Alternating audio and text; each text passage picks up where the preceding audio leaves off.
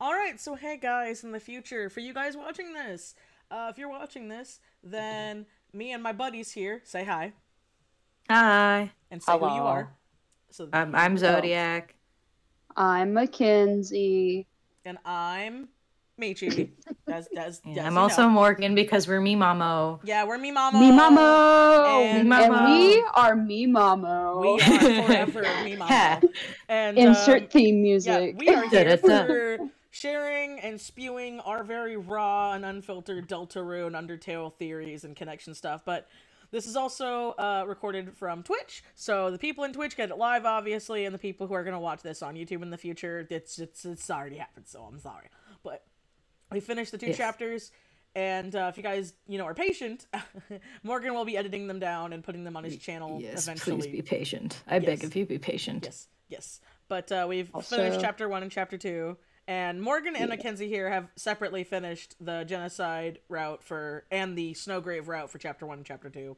So, but yeah, that's the intro, and now let's just get into the theory. So, Pyth. Also, couple of disclaimers. couple of disclaimers. Oh, the First of all, you're right. No, from I'm this. sorry, set up. Okay, from this point on, first of all, biggest disclaimer. From this point on, there will be massive spoilers for both all of Deltarune, including other paths and things. So if you want to see like the Snowgrave route, for example, on your own, just maybe stop watching. But also, there'll be spoilers for Undertale, because we will be talking about Undertale in comparison or relation to Deltarune, whatever it is we talk about. So if either of those you don't want spoiled for you, maybe don't participate, because we're going to it's all unhinged from here on out.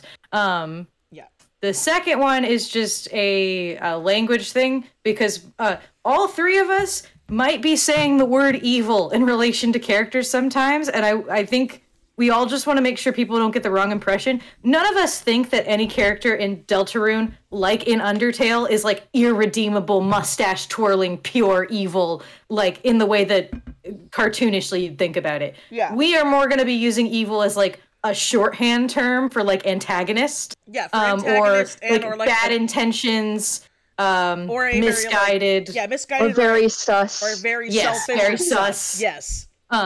So just know when we say the word like evil, we're meaning more like antagonist than we are just like how most people think of it. Don't be mad if we call your faves evil. We promise it's not like we're not saying they're irredeemable or anything like that. Also, even though we're all artists here and two people in this call are game designers, none of us work with Toby Fox or the game, so none of this is fact. These are all fun theories we like as nerds and fans of the series. We're loudly speculating. Yes. Very loudly. Yes. Very speculating. Very yes. So, now, I think so I think where we should start then, I guess I'll start, is the fact that Toby Fox himself has admitted that he's like, you do not need to have played Undertale to enjoy Deltarune, but he has said you really should. Like, he's been even telling people now, he's like, you really should play Undertale first. You don't have to, but you should. And so I think that's like a really important thing to go into. Your voice modifier turned on now. Oh, damn Who's laughing now? Oh, no! I just laughed at both Wait, of it's you. weird. Voice changer's off. The heck? Hold on. Let me fix Do you have this. is it the mic problem again? I think it's the mic problem again. Give me a Gosh second. darn it. We just started. I know we just started. Give me a hot second. It will not take that long. Okay, well, if you can still hear us, I'm going to tell the chat a way to start, because all three of us combined have many thoughts. All of us specializing in certain areas of thoughts. But because just to help sort of narrow it down and give us a good starting point, we do want to have the chat be involved in this if any of you are still participating or watching. So first of all, feel absolutely free to leave any thoughts you're having in the chat, and whenever we get a moment, we'll probably read them out loud, and it will be on screen, obviously. And if you are watching this on YouTube or something, comment down below what y'all's theories are. Do it. Hello. Okay. So to start with, though, if any of y'all have any specific part or subject you want us to start talking about, please do tell us, and we'll start kind of with there. You can phrase it however you would like. Be creative. But yeah, we figured we'd let the chat kind of decide where we start, so to speak. Yeah. I think what Mitchie was trying to say, though, is that it's heavily implied by Toby that you should play Undertale before Deltarune, because personally, whenever I got Morgan, or the Zodiac, into this, I started him off with Undertale, and we're doing the same thing with our friends who haven't played either Undertale or Deltarune, because there are just some things that have I live in a city. Experience. I'm sorry for the popo sounds. I can't turn that off. It's fine. No, you're good. But I just feel like it could be a better experience if you play Undertale before. Well, even like again, like it's even some of the jokes and some of the characterizations too. Like, even though it's subtle, it's just a different emotional thing. It's like, our sadness over Metaton. If you go knock on that house and you don't know who the fuck that character is, you're just gonna be like, okay, this is somebody. I don't know why they're so sad.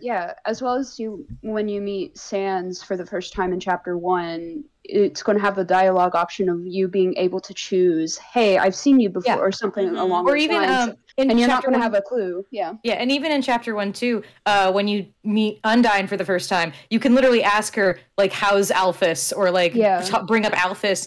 Because if you play Undertale, you'll know why they do like, you're gonna obviously ask about it because it's brought up in Undertale, but when you bring it up in the game, she's like, what the fuck are you talking about? So, like, again, a new player would have no idea why that's even a subject you would bring up, but you would if you did touch Undertale, and you'd kind of understand it. Origami has some stuff, though. I know, I see that. It's the first one.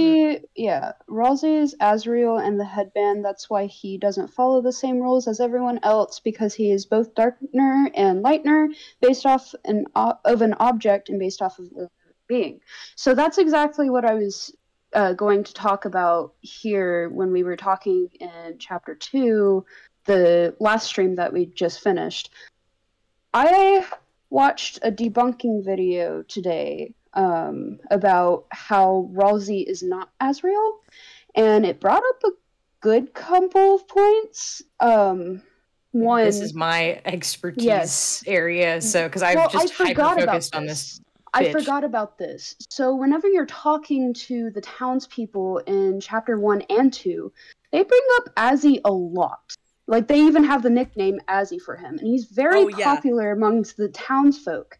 When you talk to Ralsei the first chance you get in Chapter 1, he even states that he has no friends. He is lonely. Yeah. And he, a lot of times, brings up the fact that he just wants people to be around.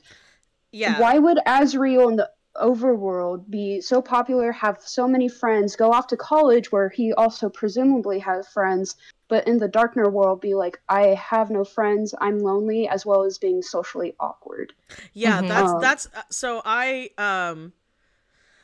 personally like the theory, because again, these are theories, so technically none of us are wrong. We just don't. That's the whole point. We're just discussing it. None of us are wrong. None of us are right. And we're not saying you're wrong either. Yeah, no. Neon. We're not saying that at all. I'm sorry if that's what I came across as. Okay, another disclaimer. Even if we disagree with you, chat, we promise we're not saying that you're wrong. Yeah, at all. No. Like, personally, we're having a good, healthy theory. Who the fuck really knows? Yeah, like, the personally, only people that know is Toby and the people who are working on this. So, like, personally, for me, first of all, Ralsei is sus. Ralsei is so sus in so many ways, and Morgan can go on a big thing about that, and I know he's going to want to. Oh, I'm about to. But something I want to say, what my implication of Ralsei is, as a basic, what is he? I think he is a being of pure darkness, because, like, when he dies, he just vanishes. You know what I mean? And we've implied that he's different because it's the fact that, like, he doesn't turn to stone in other things compared to everybody else. Because, like he said, like, the darkness just doesn't, like, match, And I think, though, if Ralsei had to be represented by an item, because if you've played Chapter 1 and Chapter 2 of Deltarune, you know that everybody is an item. Like it's not even, like, it's not even like hinted at. Like, it's the whole reason why Rousey's like literally collect a bunch of shit and bring it with you to bring the people over it's here. why literally you have the Jack of Spades and the rules card in your pocket when they join you. Yeah. You know, when you leave. So that's what I think it is. So I think that Rousey is the headband Chris had, but I also think Rousey could also totally be like an imaginary friend kind of situation Chris might have had when they were younger. But Morgan's the big Rousey guy, so let's let Morgan just have at it. Well, one more thing before you go off, because I know you're going to go off, Morgan. I have a laundry list. In my interpretation, I do like the headband idea. And the reason why is because a lot of the reason why Toriel and Asgore even got that headband for Chris is because they wanted to be more like Asgore, Asriel, and Toriel. So I feel like Rousey could be like a being of pure darkness, but at the same time being the ideal version of Chris, of what Chris's persona, might say. Which is also hilarious. Because Chris is not a huge fan of Rousey, but we can get into that. Okay. You can take the floor. All right. So, I have a whole thing. Just so y'all understand, listen, Mackenzie's whole thing is when we... Oh, hi? You're roboting really bad all of a sudden. You're cutting out. Oh, great. Love it. Fucking-tastic. Right. Maybe just dip out and dip back in real quick. I know your iPad just does that, but it might help. I'm not on my iPad. Oh. I'm not. Well, you're not roboting anymore. Well, you're good. Yeah, you're not roboting anymore at all. All right, just so the chat can understand. Like, listen, Mackenzie's specialty here is fucking Gaster. Like, just that's gonna be her territory. Michi I'm fucking ready. Played Undertale in a very long time, but knows it intimately. Just to give you an idea, I talked to Michi after we played Chapter 2. And I asked her if I could send her... I said I had thoughts, and I was like, I'm going to send you my thoughts, but I'm going to separate them into my Rousey thoughts and my non-Rousey thoughts. Yeah. My Rousey thoughts are long, but they fit into one Discord message. My Rousey thoughts had to be broken up into 3 Discord messages. Mm-hmm. Just so you can understand this. So, I have a lot. First of all, I'm just going to I want to debunk some of the things that I've read online that I just personally don't think are it. First of all, I don't think Rousey is evil. I don't blame people for thinking that in Chapter 1 because he was extremely suspicious and we had no real reason to he was a bit weird. And that's, I don't really blame people for thinking that. And but I don't think he's evil, especially with Chapter 2. And I didn't think as much in Chapter 1, not by the end of it anyway. But obviously he is so suspicious and he's hiding something. And so but I don't think he's evil like everyone says. Because a lot of people seem to think that he's must clearly be the bad guy and here's all the reasons why. I don't think he is. And Chapter 2 kind of solidifies this for me because, so obviously, if none of y'all have played Snowgrave is an extremely depressing route that even when you're playing it, it just feels wrong. Yeah, because from what I've heard now, I haven't played Snowgrave, but I watched a sped up Snowgrave playthrough, and so what ended up happening is the difference in my mind from Snowgrave to the Genocide route was in the Genocide route in Undertale, it seemed like vicious and mean, and you were bloodthirsty. You were much more of monstrous in a figurative sense, while Snowgrave just felt wrong. It's from how I've heard people describe it, the difference. Genocide almost felt like a weird way, and Genocide could almost be explained away with the fact that you can do Genocide almost by accident by just thinking that you need to complete the game like a normal RPG. Yeah, because that was kind of the point. Yeah, like a normal grinding RPG. Yeah, right. So, but with Snowgrave, it is so personal. You learn a whole element about Chris's and Noelle's relationship that is just, you learn more about it and it tells you more lore that you learn in the normal game, but it just feels so wrong because you fuck up Noelle so badly. So much so that I think it's fucking, who is it? I think it's Queen actually, or someone, I think it's Queen, who says that Noelle needs to rest. She needs to rest. Which, when the antagonist of that game because if I'm remembering right, it was Queen who said that, right? Yeah, it was Queen. Yeah. So, and when the antagonist of that game, granted, Queen is a much more quirky and much more likable. Like, even her motives weren't that bad. Her motives was, I just want the world to be happy and also be the dominating force in that world. But her motives are really not that evil. But still, when the main antagonist is like essentially almost subtly criticizing your own actions, that what you've done to Noelle, you've kind of fucked up a little bit. Like, and I mean that, and killing Birdley, and yeah, that and killing is the Birdley. route that it's like I came to respect Birdley a lot. Yeah, and you like the way you treat Noelle in that version. Like, it's a weird thing of almost like you do get her therapy because in both Snowgrave and in normal route for chapter 2. Noelle's whole arc is that she gets more stronger. She stands up for herself. She has a bit more of a, she has a bit more of an assertiveness about her than she did in the beginning. But they both go about it in very different ways. One is like a healthy growth to that point, and the other one is extremely unhealthy. Yeah. So that's a long way. I'm going to talk more about the Snowgrave route because it has to bring up, that is going to bring up something else with a theory I have for Rousey about what his purpose is. Because that's the big thing. Okay, well, while we're saying that, though, I think, and I know it might be, before we get into that, I think it's actually really important we bring this up, like, now, is the fact that, and I do not think this is a theory because the game is, like, pretty much, like, throwing it in our face in every chapter of Deltarune. We, the player, are a character. Yes. Mm-hmm. If anyone has not put it together, we and Chris are not the same person. No. Period. Yeah. That has been objectively put into. I even tried to do it subtly in the first chapter, but I didn't really vocalize it. Yeah. Whenever Chris, like, if you need any more evidence on top of everything else you've been shown that we and Chris are not the same person, when Chris rips their soul out to go do their own thing and throws it in the birdcage, you can move that heart around in the birdcage. Yeah, but you cannot get. You can't move Chris, but you can move the heart because we are controlling Chris via the soul. And also, and I didn't realize this. I know, like, they didn't bring much attention to it, but it is in our first part of the playthrough. Was when you get to the very first save in Deltarune, the very first sparkle, it says Chris in the save file, and you save over Chris's file. Mm-hmm. Yes. And I didn't catch that it was Chris and a bunch of things. It was which like, I'm actually fun fact. If you go into any of the other save files and start all over again, Chris isn't even there. It's just empty. Yeah.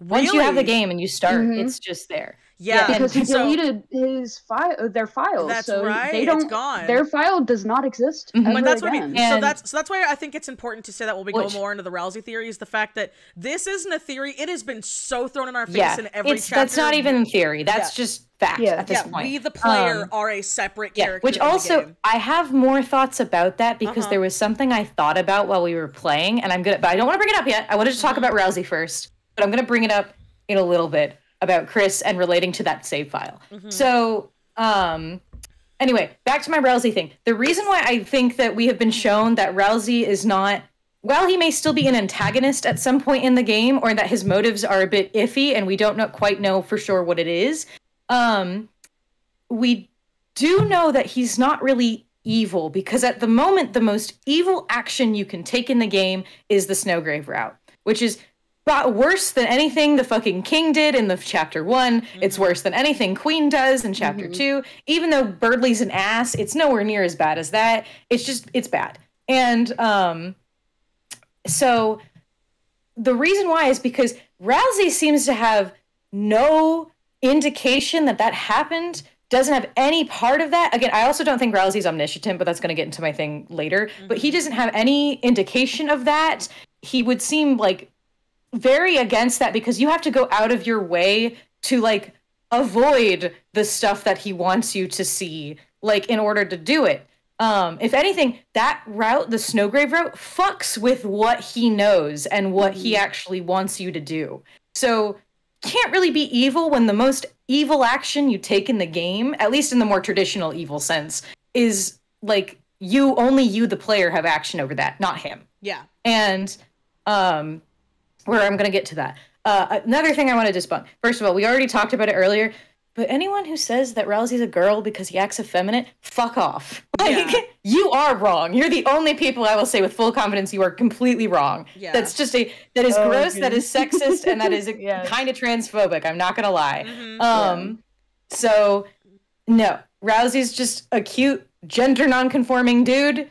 Shut up. Like, literally the whole thing is the power of fluffy boys is with you or some shit at the beginning of the game. Right. Like, And everybody says he, him pronouns when referring to Rousey. So and there's also, and you could say, well, maybe he's hiding it. You know, he's hiding his gender. But why? Why would he be doing that? Literally, especially what purpose? Especially I'm Toriel. Well, no, it's also in the world that is implied. It does not make any sense to have like sexism and stuff like that. You know, even if it was like, there could be the possibility, like if I wanted to give a long shot for how this would make sense, it would be that like, oh, he's not actually like anything like Asriel, but he's trying to pretend to be Asriel. So maybe it's a female character like using male pronouns to pretend to be Asriel. But like, why? Why not just be a she that somehow acts like Asriel? It just doesn't make any sense. Yeah. Like it just doesn't. But yeah, that's the only thing I'm going to say is just solid. You're wrong, and that's weird. Yeah. The other thing is, I don't think that he's Asriel. I don't blame people for thinking that. I mean, his name is a rearrangement of Asriel's letters, and that's what everyone thought originally. But there's multiple reasons why you could kind of prove that it's not. Yeah. For one reason, the rooms in Queen's Castle, for example, Asriel had a room, but Rousey did not. Rousey you could say he is Asriel. But also, like, Rousey even states that he does not have a room. Yes. So why would he do that? Unless I guess he's trying to lie and pretend he's not Asriel, I guess. Which, but like, again, there's also more on that. Why? First of all, could he be here? If he's Asriel and Asriel is off at college somewhere, how is he here? Unless he died or something, but I'm pretty fucking sure we would have heard he was dead by now. Oh yeah, and it wouldn't be a thing where the entire town is excited for when Asriel's coming home from college. Lightners even have to be in those specific places where the Darkner worlds are. Yeah, to be in the Darkner worlds. Yeah. Plus, and that's another thing that I'm thinking is that he couldn't be, and also I'm going to get into the thing that I don't think he's a Lightner, because I know a lot of people also believe he's secretly a Lightner, and this kind of corresponds with the he's not Asriel thing. But even if he was just a Lightner, if he was a Lightner, the only way he could have gotten to that computer lab is by getting out of his dark world and walking there. Are you genuinely telling me no one fucking saw him, at all? Like, that would be a bit of a stretch. That would also...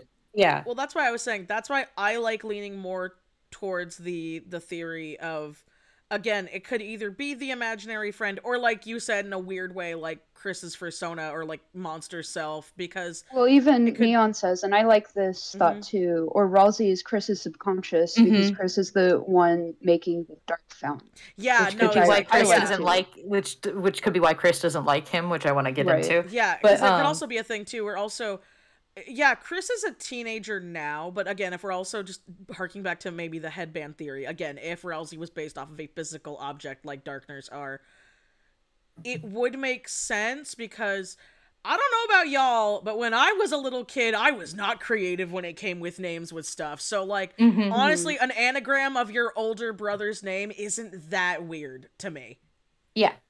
And, so yeah, and I'm going to also get into I'm just going to debunk the Lightner thing, because I know when Chapter 1 came out, it was a big theory at the time that like, oh, Rousey is actually a Lightner. So here's my quick hit list on that. First of all, something that you'll notice when you play through the game if you're observant about it. All Lightners have black and white portraits. All Darkners have colored portraits, the ones that have them. And this is something that does not change no matter what. This has not changed. So... would be impossible for Rousey to just be a Lightner, but for some reason he is the only one that doesn't obey that color scheme.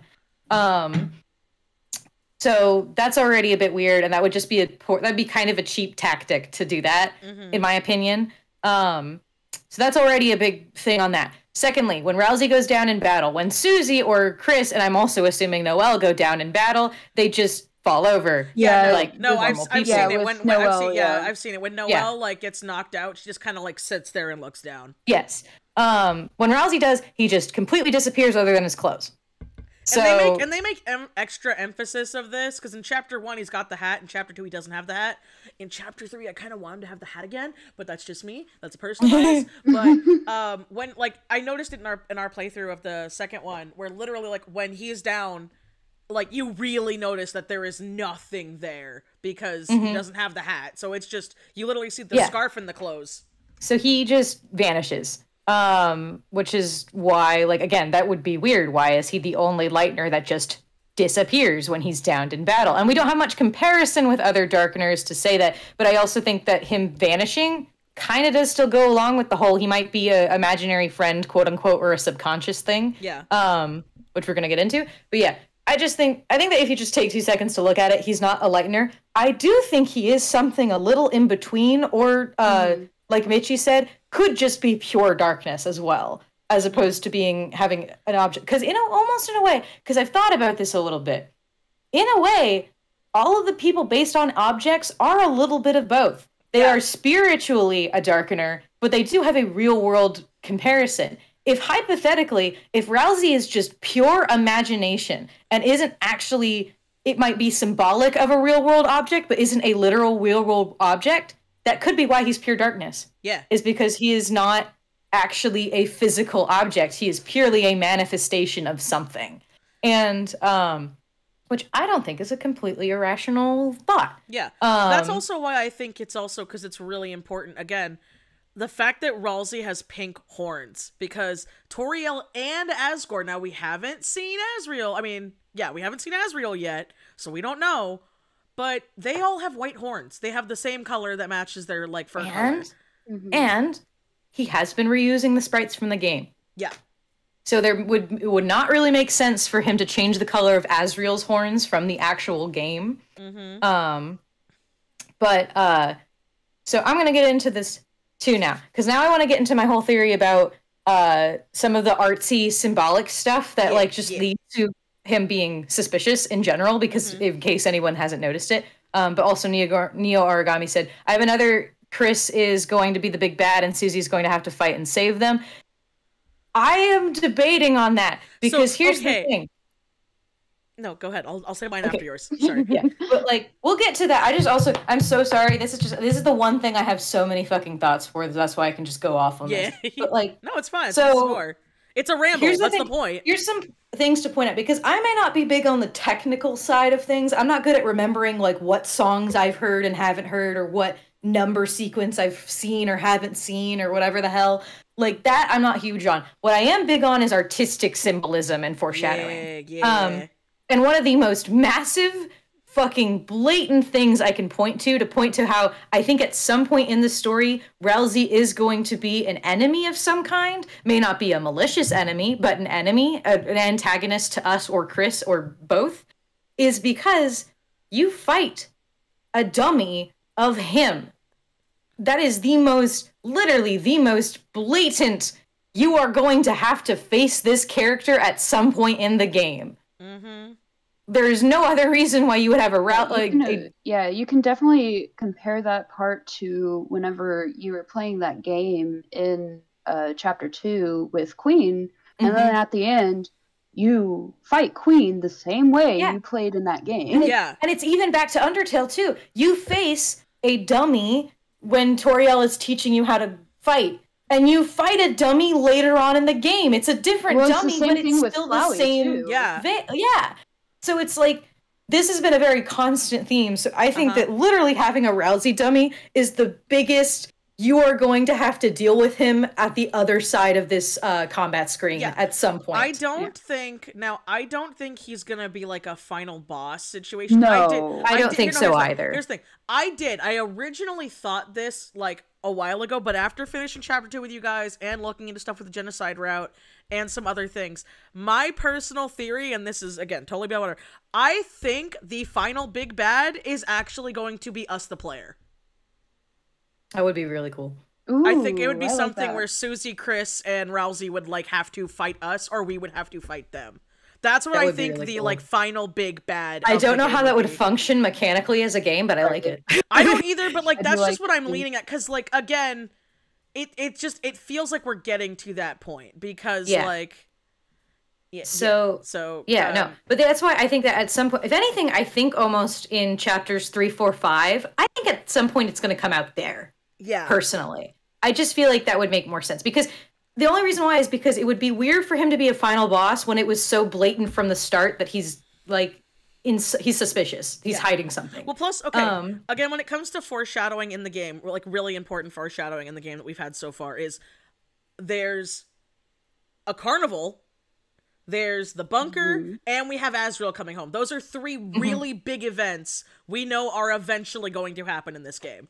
Because they bring it up multiple times. Yeah.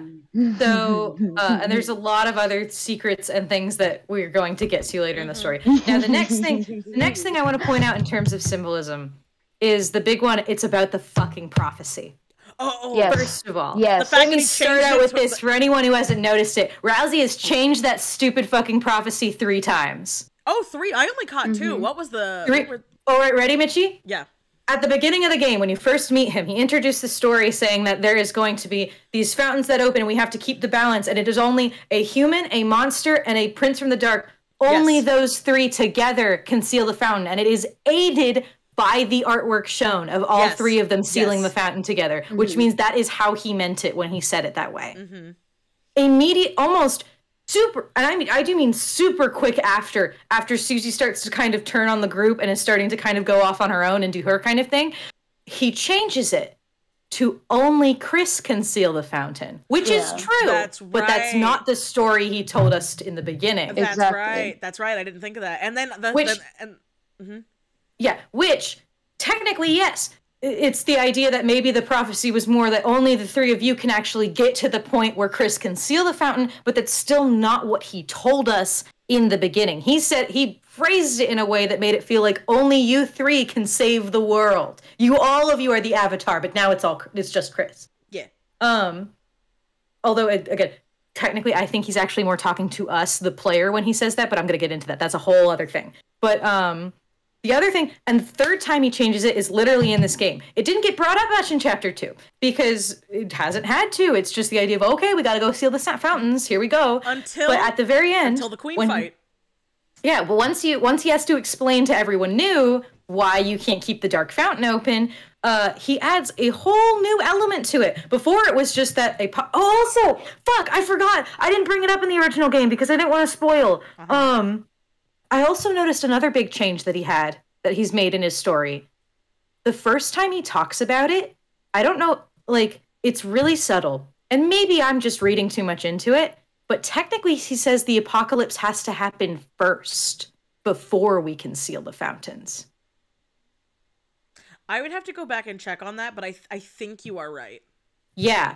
No, the way he said it was that a great apocalypse would happen, and only then will 3 heroes rise up to seal the fountains and save the world. Well, okay, not only that, but there's been which doesn't make sense anymore if you think it doesn't make any sense. It doesn't make any sense, but also the fact that in Chapter 2, when you hear about the Roaring Night, which a very smart play on words there, Toby, because that's like there's like this game is so much like on playing on words, all like the whole thing. We've had it the whole time, but all of a sudden Rousey brings up, oh yeah, then the Titans are gonna come, and I remember like I know we didn't have webcams when we did the audio. We have the PNG tubers on screen right now, but literally my face, like I was like doing like that what the fuck like artist girl meme face where it's like what I'm like. What? Titans? Rousey? Yeah. Why didn't you bring up Titans in the first chapter? One thing. Did you notice that their heads looked like the saves? No, I did. I noticed their heads looked like the save, and I noticed the one in the middle was the bleeding eyes from Chapter 1.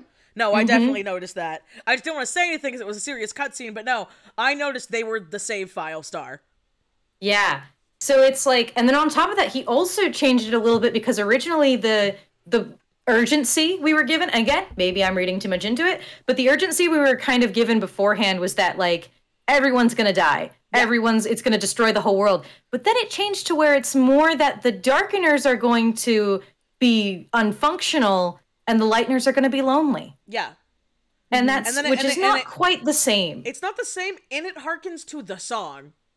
Yeah. The really important Undertale. Yeah. The Deltarune now, song, I don't think that him wanting to close these fountains is like for bad reasons. I think that there are good reasons, but his prophecy is weird, to say the least. Yeah. Either it's completely made up, or the actual truth of the prophecy he hasn't want to express to us, or he's been exaggerating it this whole time. Yeah. But just, so that's already a big thing, because like, you could say that maybe it's just poor writing, but technically it's also a big sign of lying when someone changes their story every time they talk about it. But, or when people don't follow a script. Because you see, which I'm going to get into. Yeah, because you see after the queen fight, when everyone's like, well, why don't we just stay here? And literally everyone's like, yeah, this place rocks. And you see Rousey be like, huh? No, that's not like very much like that's no, and not in the like cliche. Oh, you're heroes. That's not what you say. Like he's genuinely surprised that everyone wants to just vibe in the cyber world, right? Which could actually be a point in his corner that maybe there is an actual like world might get destroyed type deal that possibly could be still a thing. But it's either he could be exaggerating it, or it could be like the real reasons why that might happen might be a bit more complicated than he wants to tell us about. But so that's already a big thing. But now I want to talk more about that prophecy, because there's another big artistic symbolism. I don't think Rousey's the prince in that prophecy like he wants to pretend he is. I don't either. Because most people who play the game and have never heard of these characters or don't know what to expect would probably have not noticed this. I only noticed this when I played it with Kenzie, because I've seen fan art of Lancer. I knew who he was. Technically, so Lancer's a prince, right? He's the prince. He's the son of the king who takes over the world and opened the fountain, or not opened the fountain, but he kept the fountain open and things like that. In the story, we are introduced cinematically to a human, a monster, and a prince. We are first introduced to the human, the main character, our vessel, all of that kind of stuff. We're then introduced to the monster, being Susie, the person who comes with us into the darkness. We aren't introduced to Rousey next. We are introduced to Lancer next, just not officially.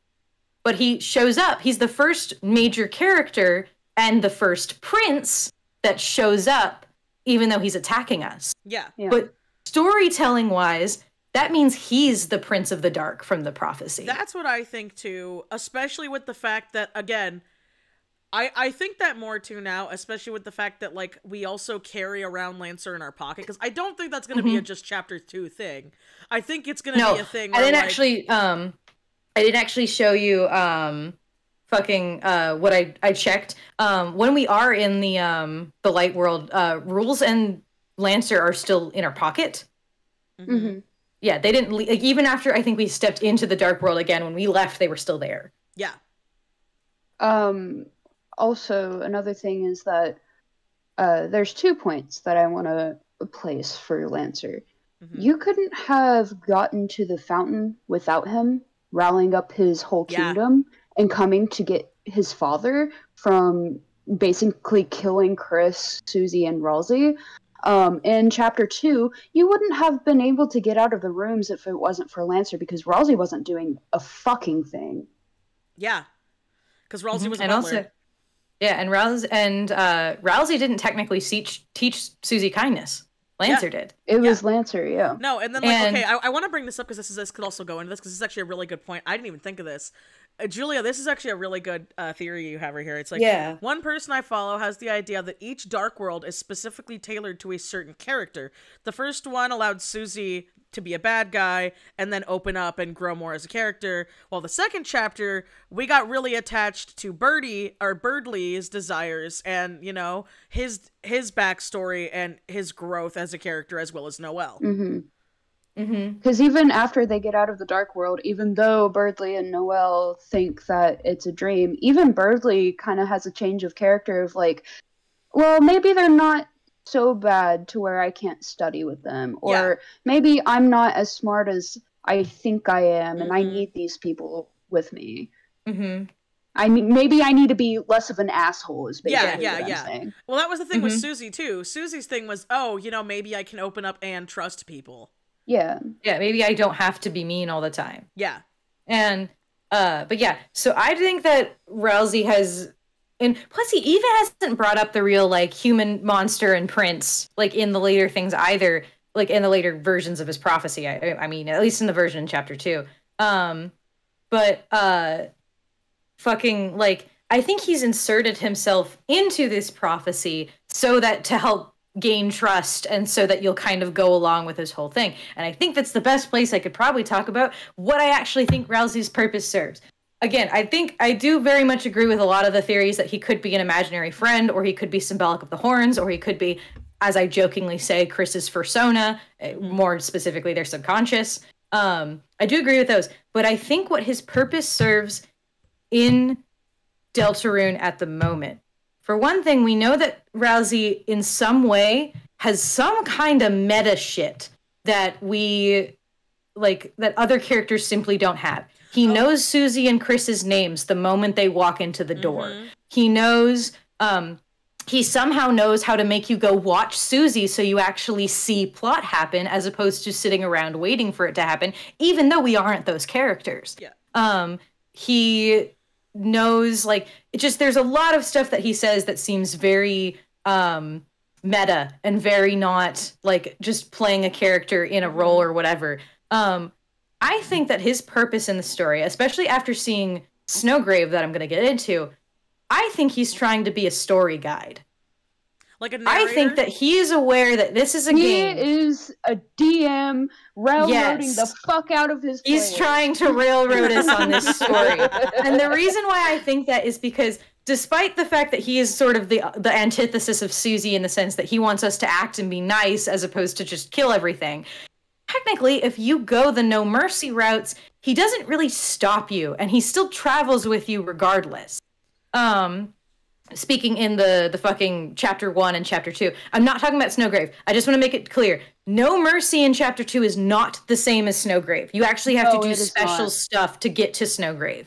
And that's what I'm about to get into. Because when you take the no mercy route, and even at the start, when you show the tendencies that you want to just kill things and you don't really care, he doesn't stop you. Yeah. In fact, I know that I haven't seen this myself. I want to, but this is Kenzie who's told me this. When you attack Rousey's dummy, if you just keep attacking it as opposed to actually acting and hugging it like he asks you, he just sort of caves and says, like, all right, I get it. I understand your feelings about me. Yeah. Like, so he doesn't really stop you from going no mercy, but in Deltarune, unlike Undertale, no mercy will still technically get you to the ending of the chapter. Yeah. It doesn't get you a weird ending like Snowgrave does. It still gets you through the game. It's just a different way to go about it and has different consequences that are more subtle. I remembered an old theory that the Dark World was Susie and Chris playing something like D&D. I saw that. Hey, I wouldn't be mad. Listen, but I also think that, again, with chapter 1, with how it was set up, and the fact that for the people who, it isn't in the future and all the game's out and, maybe found this video, who knows, or this stream, at the time of this, literally, it took 2 years to get chapter 2. Not really Toby's fault. There were other things going on, like he also got hurt and stuff, and, COVID, but because of that, a lot of people just had 2 years to be like, oh, okay, this was a cool little thing, and then, well, because it literally wasn't until the release of chapter 2 that everyone was like, oh, there's gonna be 7 chapters, holy crap, this is gonna be like, this is gonna be a bigger game than we thought. So I think that theory wasn't bad for what Deltarune originally was. You know what I mean? Because I do like that theory too, but with how we're going now with chapter 2, I do not think that theory is at all accurate. Not only that, in the Snowgrave route, you actually kill Birdley. Yeah, you do actually Birdley. Murder him. Yeah. He doesn't wake up. He does not wake up in the Lightning world. Also, the dialogue option changes. So, okay, long story short for Snowgrave, I know we're going to talk more about it in a minute, but... I'm about to get it, because that's Snowgrave has so much to do with my Rousey guide theory. No, but what I want to say was, so in Snowgrave, aka the genocide route for chapter 2, when you wake up in the library, because you do wake up in the library, Noelle's like, ha, what a nightmare, and Birdley does not wake up. But when everyone else leaves, if you go into the closet... And the dialogue option's different. The text says it looks big enough to hide a body. Like, it's big enough for a person to hide in it. So it's like heavily implied that Krish might have stashed Birdley's body in the closet. Mm-hmm. Because you can't go back in the Yeah, computer you lab can't once go you back go after out. because you collect all the stuff and you God, lock it out. I hate that. Yeah, so it's like Yeah. heavily implied, and you only get that option if Birdley does not wake up. Yeah. And the Snowgrave route as well. When you do have the option to kill, when you have the option to do Snowgrave, spoilers, but it says on the side that it's fatal. It just says that it's fatal. It takes 100 TP and it's fatal. Yeah. And so he's dead. He's straight up dead. And but Snowgrave has so much to do with my Rousey guide theory, so I'm not going to dive right into it because there's also a lot to bring up with the secret bosses relating to Rousey. Hey, spam! Because hey. So right. First of all, to do both of the secret bosses, you don't need to complete them in order to beat the game. Period. No, you don't. You can easily skip them and you're fine. And part of that is, and like, while in the Jevil fight, he doesn't say anything. I also have the feeling that was because Toby probably didn't have everything thought through, so he didn't really have any interesting dialogue to make the characters say. But you don't have to beat Jevil to complete that fight. But in the Spamton fight, when you do the secret fight, we saw it because when we played Chapter 2 originally, Rousey has and he has actually, I've noticed that he has done this a little bit in other cases as well, just not as extreme as this one.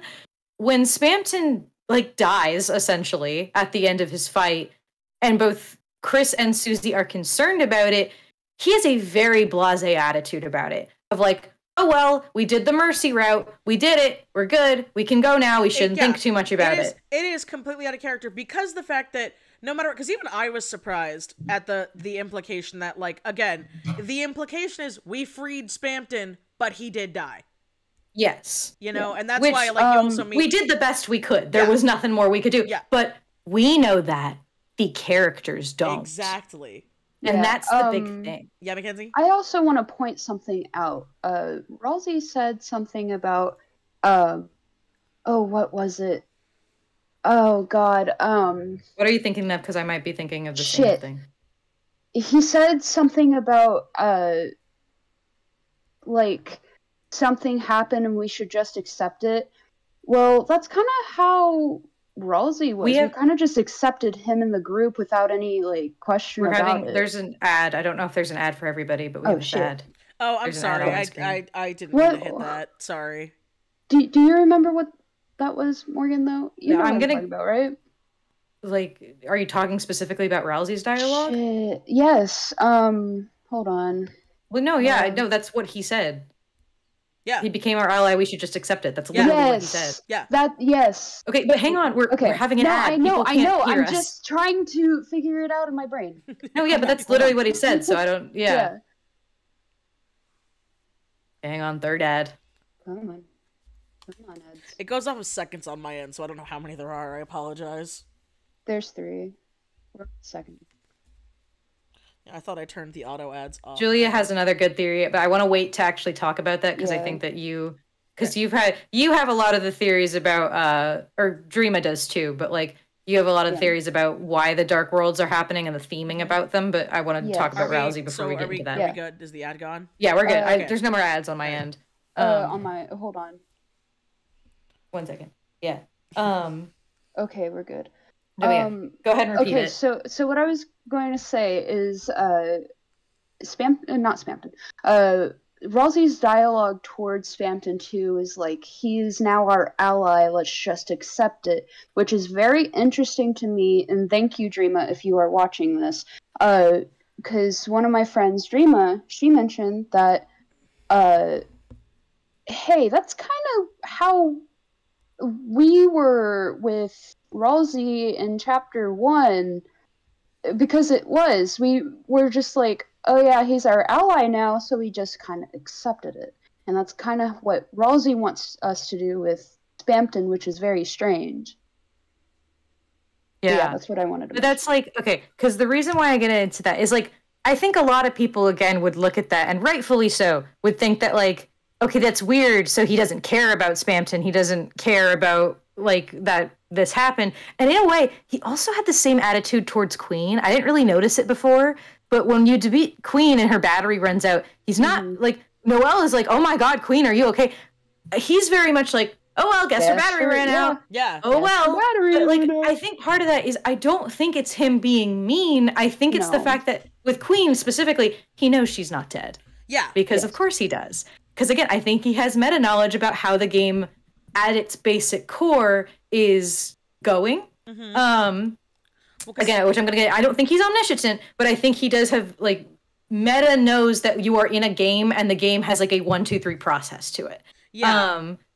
But with Spamton, I think what part of it could be is that I don't know if it's entirely just him not caring, but more him being, because whenever if you have the dialogue choice and you choose to say that you're not okay, he kind of pushes you more. I think it's more like a tour guide saying, okay, guys, back to the tour bus. We gotta go. We have places to be. We shouldn't be meddling with stuff that isn't a part of the main plot.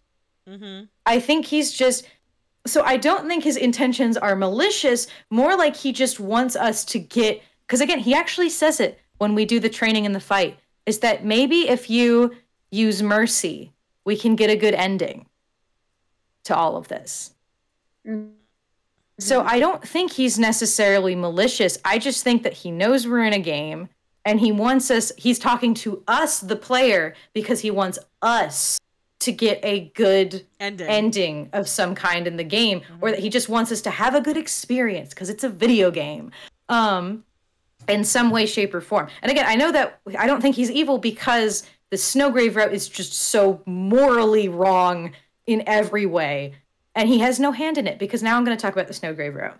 All right. Because there's all of that with Spamton that's there, and that's kind of hinting towards, like, again, more suspicion thrown on him.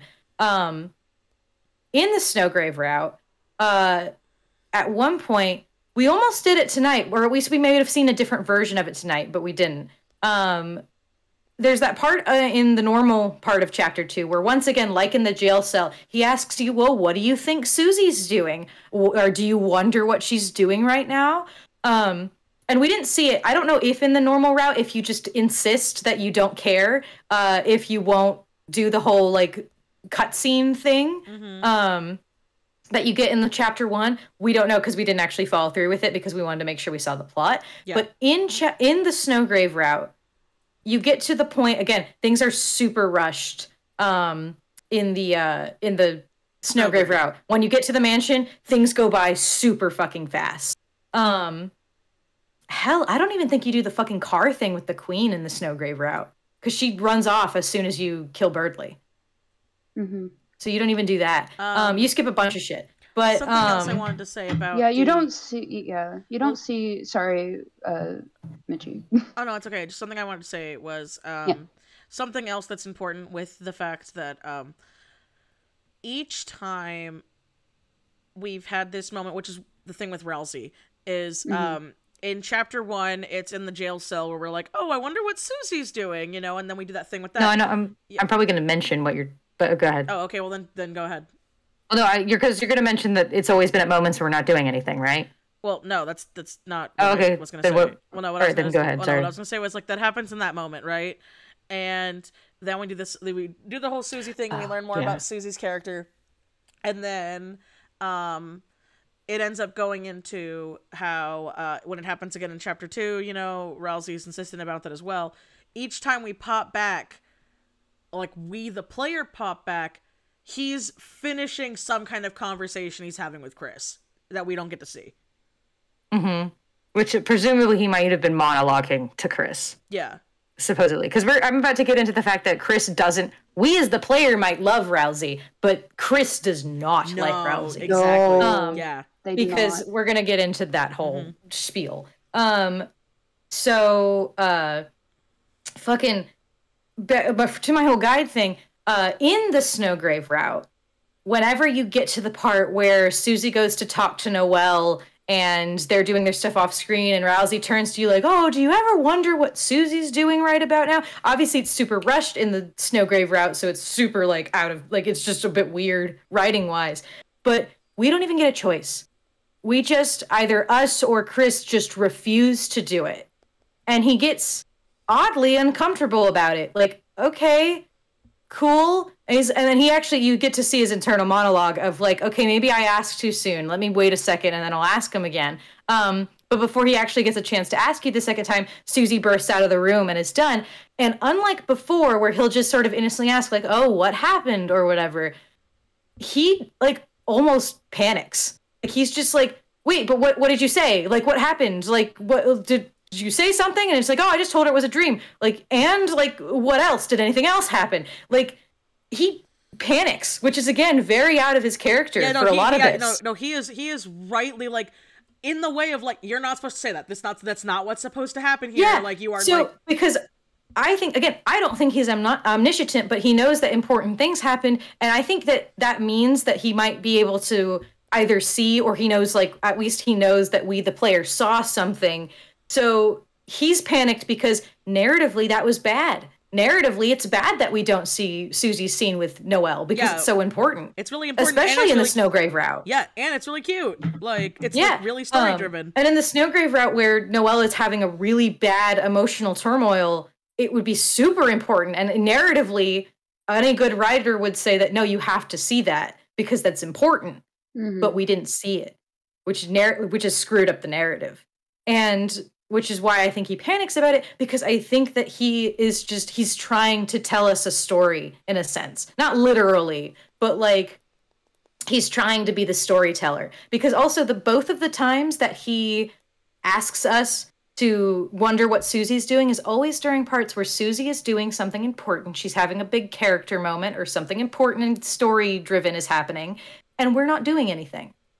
It's like when we're trapped in a jail cell and all we have to do is wait for Susie. Yeah. But she's doing something important. Mm-hmm. Or when we're just done with the swan boat ride and she's doing something more important than we are at the moment. Mm-hmm. And we're just waiting for her to get there. Well, it's also why... It's also the fact that, like, you know, you brought up earlier in our playthrough and everything. Literally, every single time you try to make a choice for Susie... Up until when Susie gives Chris, like, permission at the end, like, towards the end of chapter 1, where Susie's like, all right, Chris, I'll do what you say, kind of stuff for battles. Susie purposefully does not pick either of the options we are given every time. Mm-hmm. It's not even like she's like, I'm going to go with the exact opposite of the option you picked. It's, she picks, like, a third option we didn't even see. Yeah. In every instance. And, so, which again is more reinforcement that we are, like, Chris is our vessel. That's what they were literally called at the beginning. Yeah. But what's important with the Snowgrave route... Oh, go ahead. Oh, go ahead. Oh, well, I was going to say, and something that's important about the Snowgrave route is, again, and this isn't a theory, you can find it in the Let's Plays. If you are doing Snowgrave, and for any reason Chris gets knocked down, and you still order Noelle to do an attack, literally Noelle will get a very special dialogue option that says, that voice is in my head again, and it doesn't sound like Chris. Yeah. Mm-hmm. Because Chris is now passed out in that sense. So, the other thing is that, like, while I don't think that Rousey is a bad actor, I do think that he's, like, whatever he wants is very against what Chris wants. Which is why I think that Chris hates him so much. Because...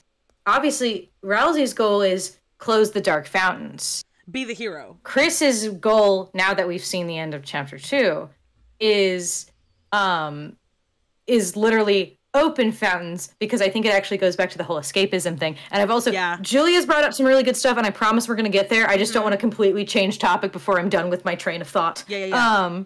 But yeah... So we're gonna get back to you, Julie, because you've had some really interesting stuff. But one more thing while you're saying this, because I think it is important. It goes with this. Like Pyth just brought up, you know, like and Chris is like, for the Snowgrave thing. Chris is watching us force their friend, you know, be evil. Yes. But here's a very important thing: at the very end of the Snowgrave route, if like when it's at the end, it doesn't say you call for help. It says Chris calls for help. Mm-hmm. So literally, it's like Chris's dying breath screaming for help. It's not us. Yeah, you do it a couple of times and it says you call for help, and then the last thing is Chris, and it's like, oh shit. Well, no, it's opposite, remember?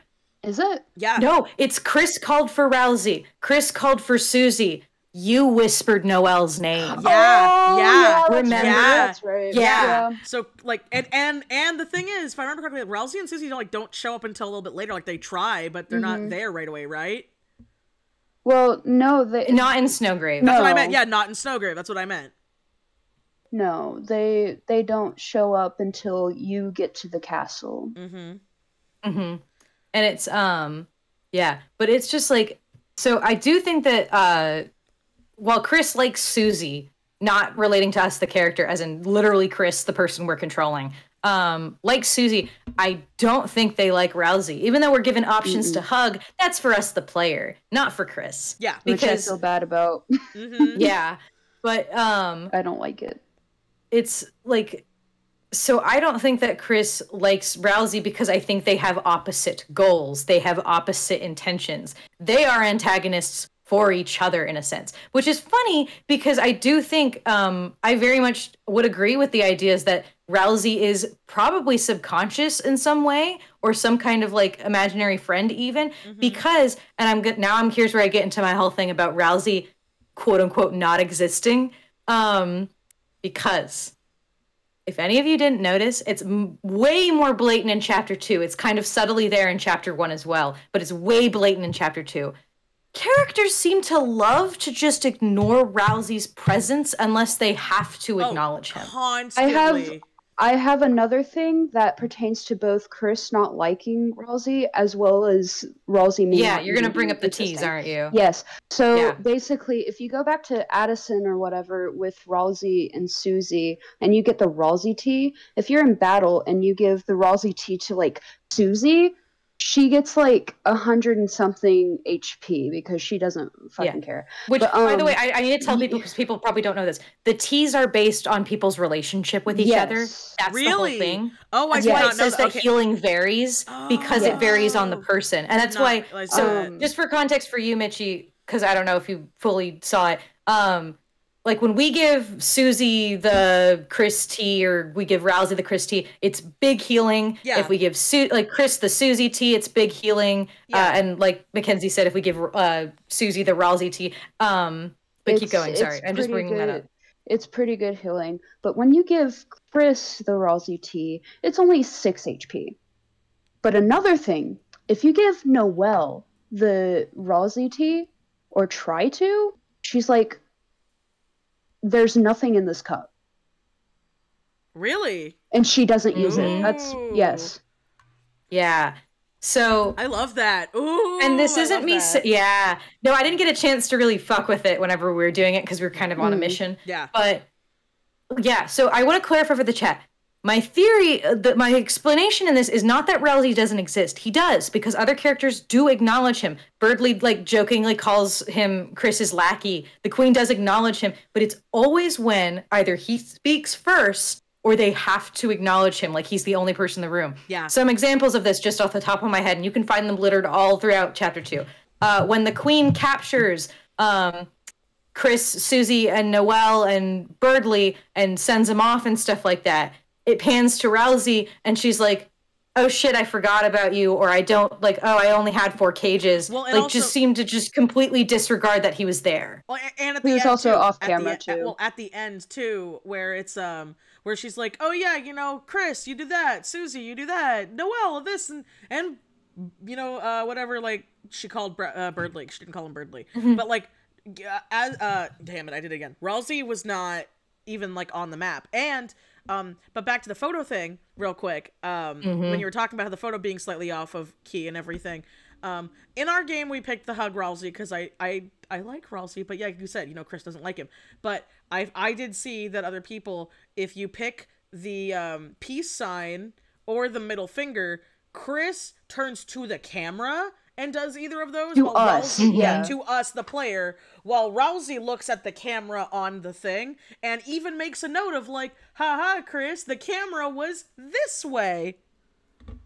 Because I think both Chris and Rousey know that they're in a video game in some way. Or like, because Chris, again, and this goes back to, like, again, you could say it's just a coding thing, but every single time we finish an action, Chris always turns towards the camera. Yeah.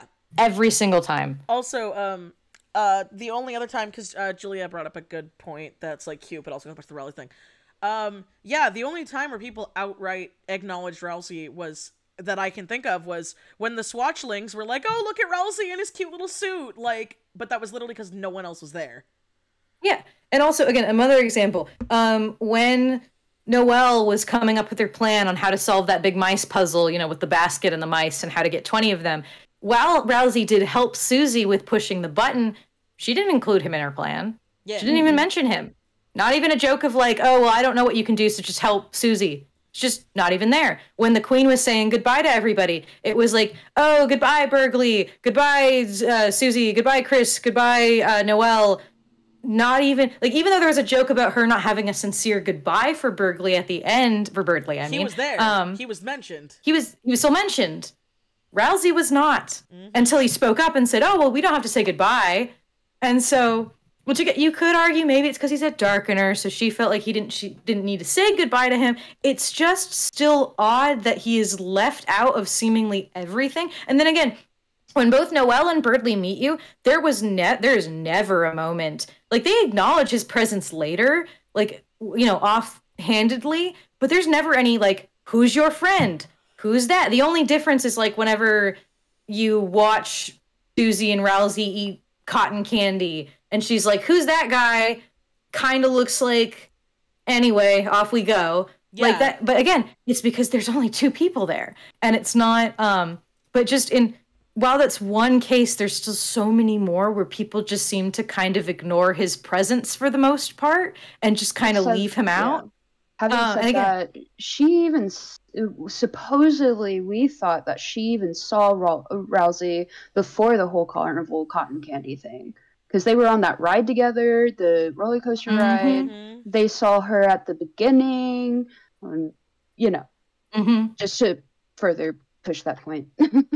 Yeah, it's just odd, and which makes me think that, like, and it's odd that, Susie and Chris, like, very much, like, acknowledge his presence constantly, but not really anyone else as much. I mean, fucking Lancer even makes, like, even in chapter 1, it's very subtle. But, like, and this is why I think some people actually theorized why they thought Rousey was a Lightner was because the king just refers to you guys as the Lightners. Yeah. But really, he's just talking about Chris and Susie. Because when Rousey actually finally speaks to him directly, he says, like, oh, why are you working with them? Why are you betraying us?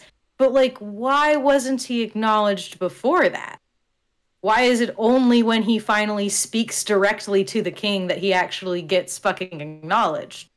Yeah. It's just a bit odd, is all I'm trying to say. But yeah, I'm trying to think if there's anything else I have before I hand the mic off to somebody else. But like, yeah, I just think there's a very subtle implication that, like, Rousey's just kind of in the back of everyone's minds. He's not really a focus of anyone's mind as much as he would love to be because he wants friends. Yeah. But hi, Holly. Hey, Holly. Yeah, I'm happy you love the theories. But yeah, so it's just a lot. And I just think that, like, I very much agree with the ideas that Rousey could just be, like, a weird subconscious version of Chris or something. And it's just something of a bit of a rival. And I also think that because I think he's trying very hard to be friendly with Chris and trying because again, I think, and we're going to talk about what Julie was talking about because they made up a good point. I'm going to read it in more detail a bit later. But they made a point about, or I think it was Julia, but if not, it was somebody. Yeah, okay, it was Julia. Making a mention about how Chris opening these dark worlds is just, like, unhealthy coping mechanisms that they keep going with, which is going to go into Mackenzie as the whole escapism topic that I want her to talk about. Before that, as well as Gaster. Yeah, before that, I need to use the bathroom, like, really bad. Okay, can I just finish my thought, and then it's just for this one? Yeah, go ahead. Okay, but you can go if you want to, because I think I've already talked about this. I already know your thoughts. You finish your thought, I'm just going to pee. Yeah, so I think that, like, these are probably unhealthy coping mechanisms, because it has to do somewhat with escapism and things like that. So this is Chris kind of literally trying to get away from the world, and Rousey trying to stop them. So if Rousey is, hypothetically, Chris's subconscious, Rousey might be trying to help Chris, but Chris doesn't really like that he is. Because again, and also because I've mentioned this kind of briefly, I find it odd that, like, while Susie is, yes, entirely pink, both Chris and Rousey have, like, a main color and a pop of color, but why do they both have the same color? Why does Rousey's scarf match the pink on Chris's cape? Yeah, it's actually, so in chapter 1, it's very mentioned that Susie is very much a purple girl. Her color is purple. Even in the darker world, she's purple. Well, I am led to believe that the cape on Chris's shoulder is actually red, not pink, because it is the same pink as Ralsei's scarf, but Ralsei's scarf is mentioned as red. Is it? Mm-hmm. When was it mentioned as red? If you go into his inventory, it says red scarf. Okay, I guess I missed that then. I'd have to go back and recording. I think it is completely different from the pink of Susie, because she's totally mentioned as purple, and then Ralsei and Chris have red accents. I will say that is just a little weird of a color choice. It is because they do because our heart is red, so it's weird that they use a very neon pink for the red scarf and cape.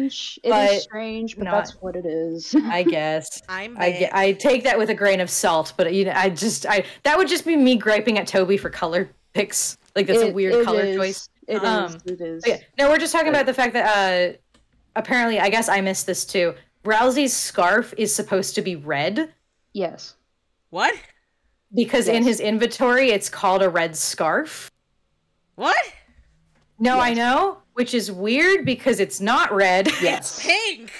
Yeah, it's literally the same thing as we were just talking about that because because I was mentioning the fact that Ralsei's scarf matches the pink on Chris's cape. Yeah. And it's weird to me that there's something so kind of directly matching between them. Yeah, it's literally, it's also the exact same value. It's not like it's even slightly it leads me to believe that both of those things are red, which is strange. I don't know why they did weird that, because there's literally we can look on the stream. There's literally the Deltarune red heart in there. Yeah. Exactly. It's strange, but Toby got to do it. Well, maybe. Well, here's the thing too. Here's the thing too. Maybe it says red scarf, but he had to pick a pink, literally because. Well, I mean, he would blend in with the background. Well, that's what I'm saying. He would blend in with the background. Also, the heart doesn't have an outline, so because Chris wears if it is a red scarf, then literally you wouldn't really be able to tell the heart is the heart in the sprite. I guess. Well, a long story short, they both have similar accents to each other. Long story short, really all it is. I think that Julie's bringing up that Chris might be unhealthily coping, and Ralsei could be a part of their subconscious trying to help them, trying to be no, stop this. We need you need to. There's better ways to cope. You can be a better person. Yeah, which is very interesting because I guess this leads into our next. Yeah. About escapism, which I got you guys. All right. Yes, so go ahead. Earlier, I will get off my soapbox. No, you're good. Earlier, I think it was mentioned that each of the places that we're going to be in with the Dark Worlds is going to pertain to different characters, and I'll get to that in a minute. But it's strange because think about it. Each and every Dark World that we have come across and have yet to come across, because it's hinted in Chapter 3 what it will be next. So, which, by the way, it is hinted pretty heavily that it's going to be a TV themed world. Well, yeah, I'll get to that more in a minute. But in Chapter 1, you come across, when you come back, you seal the dark fountain and everything. You're in this abandoned classroom full of game board stuff, cards, maybe even a Jack-in-the-Box. Who knows what Jebel is? But anyway, and even Sham is that little old toy that you find.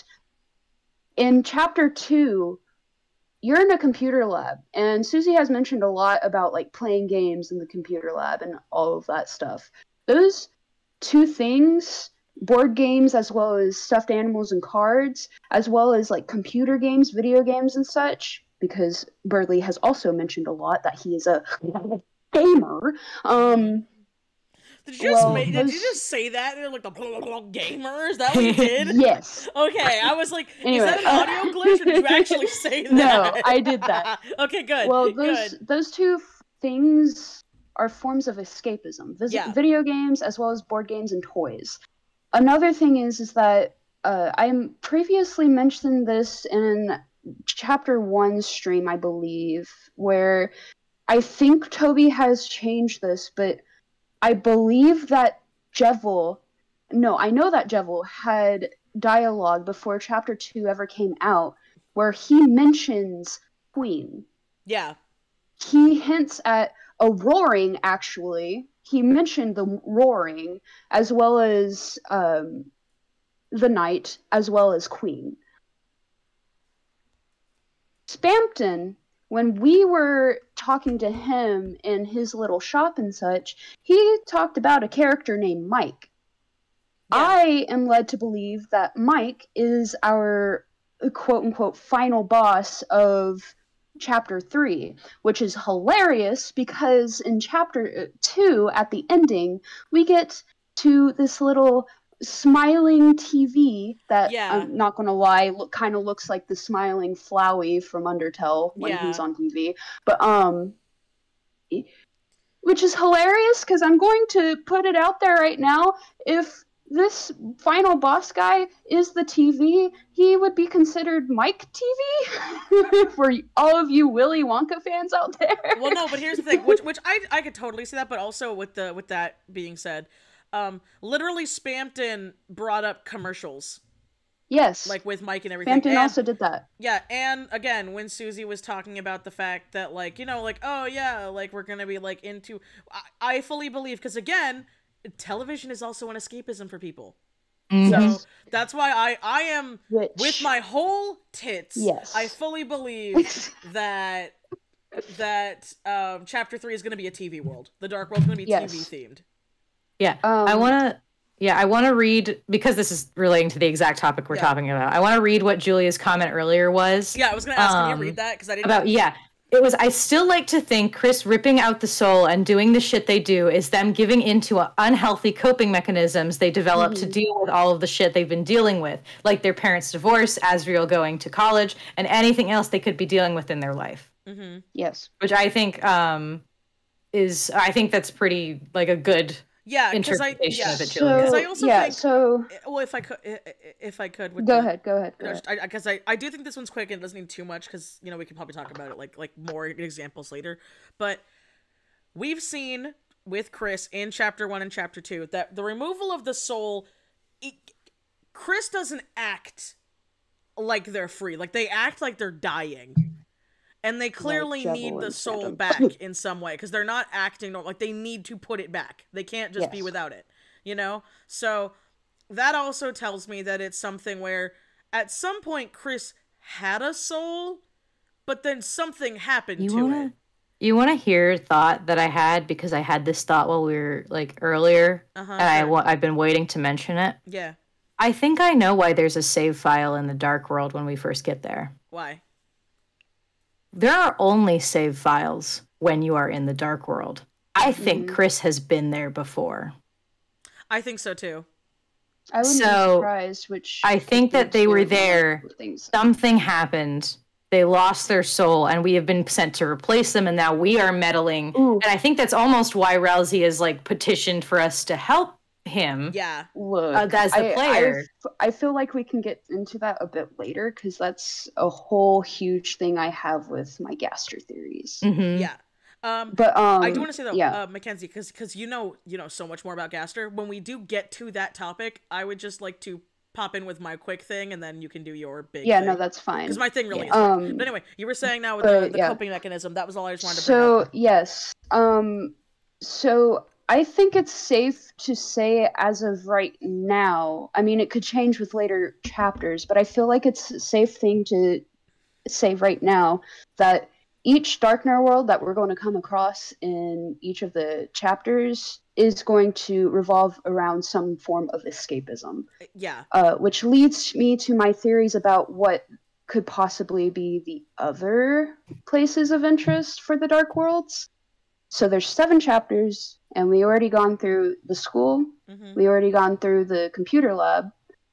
And obviously we're about to go throughout Toriel's house, which is also very important, because I do agree with Julia that it is some form of, like, it's molded around the characters, because Yeah. I feel like we're going to, if not all of it, we're going to get some form of reason why Toriel is not happy with Asgore, because her room is locked up. Yeah. But anyway, that's for another thing. Well, So also, I again, think something happened, because I don't think, because I've seen that, I will debunk this theory. I do not think that Asgore actually killed kids, because I've seen people be like, that's why they got divorced again. I'm like, no, I do not think Asgore killed he would be people. in jail. Like, He would be in jail. Yeah. Well, also, it's like, this might be unpopular. I know there's like some stances people have. I don't love the fact that everyone kind of assumes the worst with Asgore all the time. Yeah. Right? Like, I think he might have fucked up in some way. I wouldn't put it past that, but I do think that people have just a bit of this, like, bias against, like, oh, obviously he must have done something super fucked up. And it's like, Right. but, like, Yeah, why but couldn't no, I'm like, sorry, Pyth, why couldn't it just Pyth, be like, listen, when your husband murders children, you simply Yeah. divorce. yeah. And it's like, Anyway, no. But yeah, I think that, like, I think that people get, like, a little, I just don't like the assumption that Toriel must be in the right because we all like Toriel more than Asgore. Oh, yeah. I think that's a bit of a mean way to look at it, because a lot of divorces are mutual. Like, a lot of divorces happen because both people, like, just don't belong together. Yeah. For one reason. Like, I believe something happened, because Toriel's anger towards Asgore in this world does not make sense. I actually do have some form of theory about that too. Yeah. But, I'm gonna let her I tell wanna that, get but first, through, I want to get through the first of all, yeah, escapism Cornix stuff. Canor said he had something going on with Rudy. That's why they divorced. You know I what? would love that. If that is the thing, I would not I'd be okay with that. I but wouldn't be mad. Listen. We say that, but even Rudy was saying he had issues with his wife. So, I mean, Yeah. listen. Yeah. I wouldn't be. But, So listen, Toriel's fully in her right to divorce him if he cheated, but also I wouldn't be mad. Like, No. But anyway, about the escapism stuff. Yeah. So I have theories about what our other places of interest are for these dark worlds. Mm-hmm. So I have a huge, and anybody could debate me on this, I have a huge inkling that Asgore's flower shop is definitely one of the places of interest. I think so, too. The reason why I say that is because gardening can be a form of escapism. That's exactly what he did in Undertale. He gardened. Yeah. So that's why I also think, unless Asgore is also a prominent character in Chapter 3, that's also why I think that we're not going to get the full story of what happened with Toriel and Asgore, because a lot of, like, their marriage pictures and a lot of memorabilia about their wedding is in Asgore's shop. Yeah. But, so there's Asgore's shop.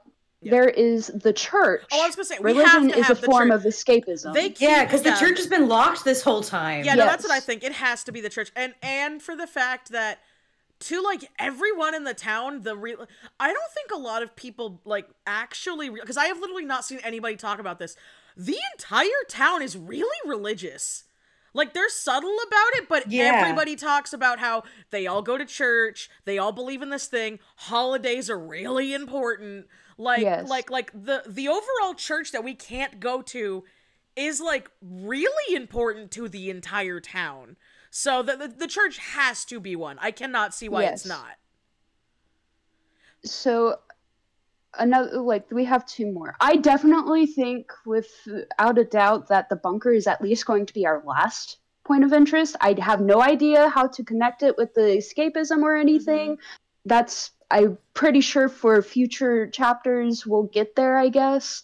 But I feel like the bunker is a huge thing that will probably be last chapter if it is a place of interest. Yeah. But another thing is, I think that either the town hall or the holiday residence is another place of interest. That's true, because we haven't seen the house, and all we know where Noelle lives is that she's Chris's neighbor.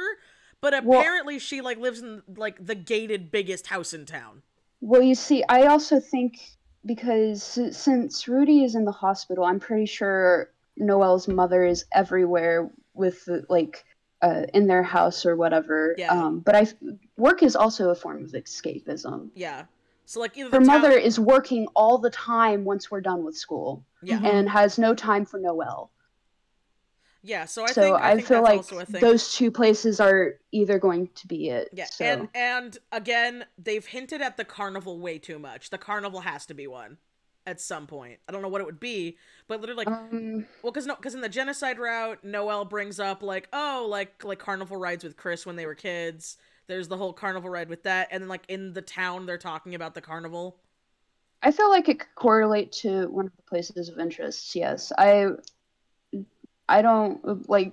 I guess it depends on like where it's held. It could be at the holiday residence for all we know. Because the only reason that'd be interesting. The only reason I think that, and this could totally be a theory of mine, is I think maybe like because again, carnivals and like theme parks are also a form of escapism and like like getting away. Like I can't tell you, and this sounds really bad, but like. Not me personally, but personally, a lot of my friends have told me stories of, like, when a lot of them have had family problems living in, like, California, a lot of families, instead of, like, doing issues, if something bad happened, they would take their kids to Disneyland or Knott's Berry Farm, or, like, they would, like, take them to a place where they're actively doing something instead of, like... my mom literally told me and my brother about the fact that my dad and her got divorced. I believe we were at the fucking zoo or something. See what I mean? Yeah. No, that's what I mean. That's what I remember, or at least that's what I think. I could be completely wrong. No, but like, that's what I like. That's actually like pretty like it's not right. And therapists are like, yeah, please don't do that. But a lot of people do. A lot of people use like carnivals and in fairs. Well, I don't know if it was even at the place. I think it could have been afterwards. It was more like just trying to have a good day kind of thing. And then I had my fucking like totally not and the norm kid response to it. Yeah. But just Yes, definitely. I think at least those 4 places are places of interest for sure. So that's my theories on the escapism part.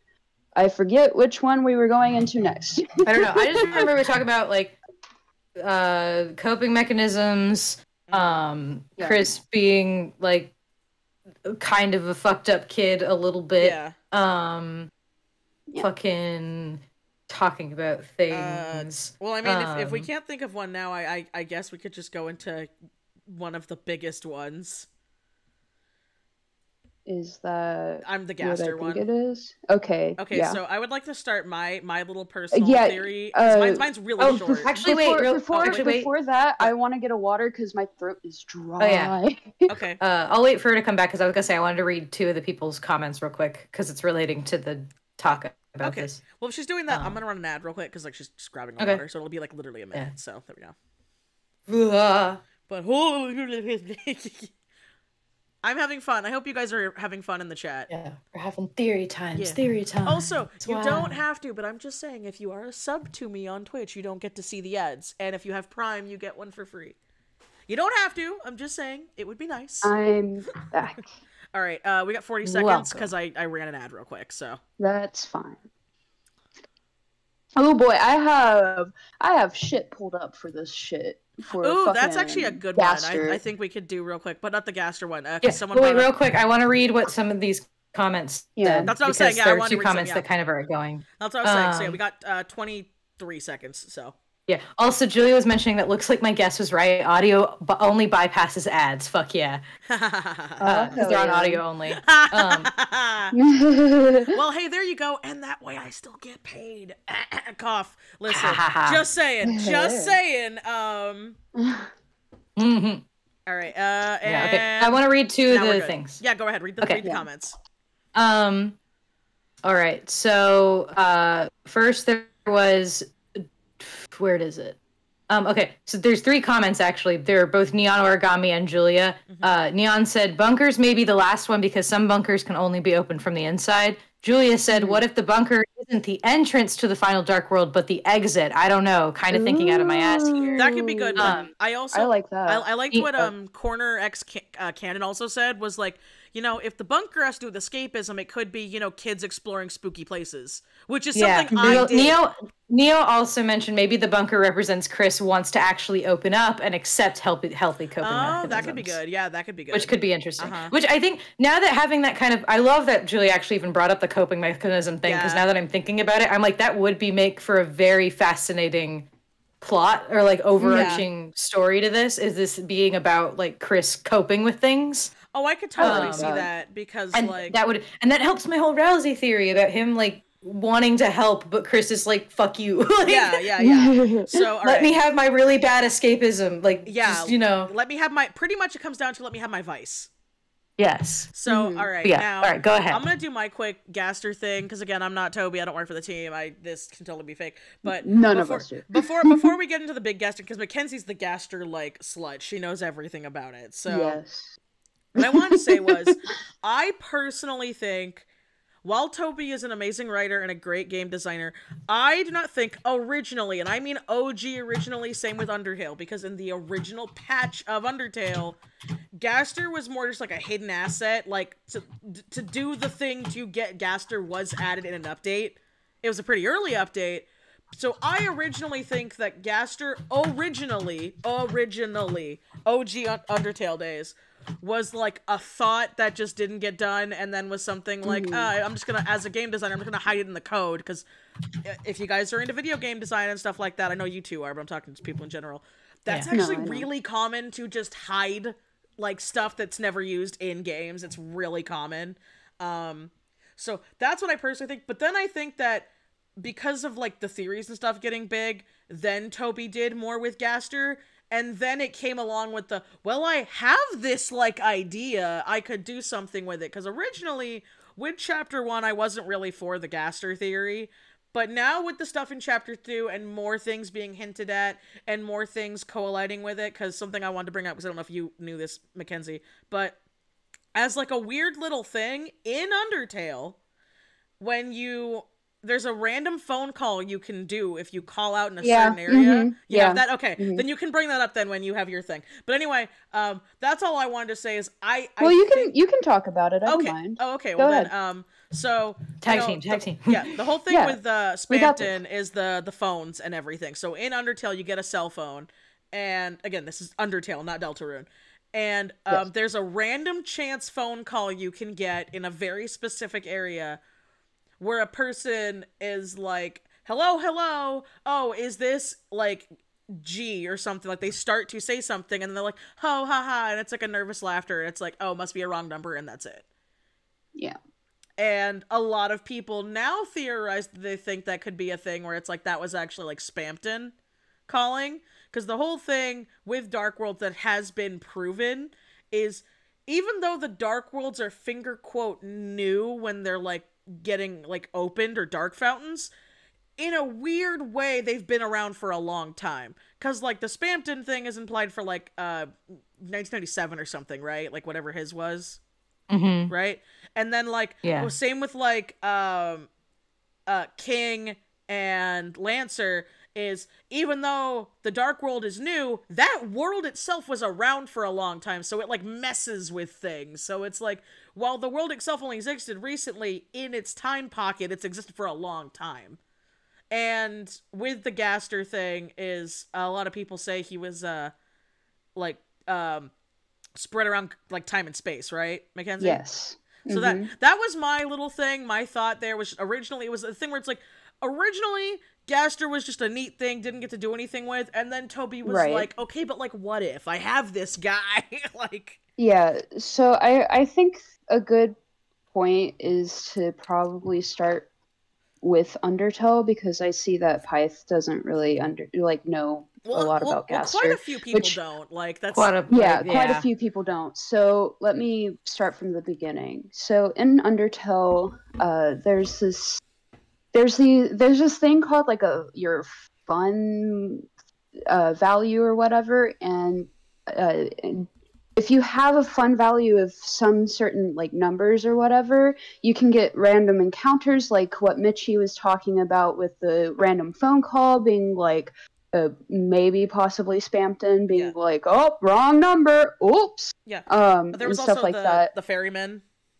There was, well, that's different. Oh. That's just random. That's not with fun value. Oh, yeah, the okay. the river person or ferryman, if you go through like the fast travel or whatever with them, they say certain things, and a couple of them are like, beware the man from another world, from the other world.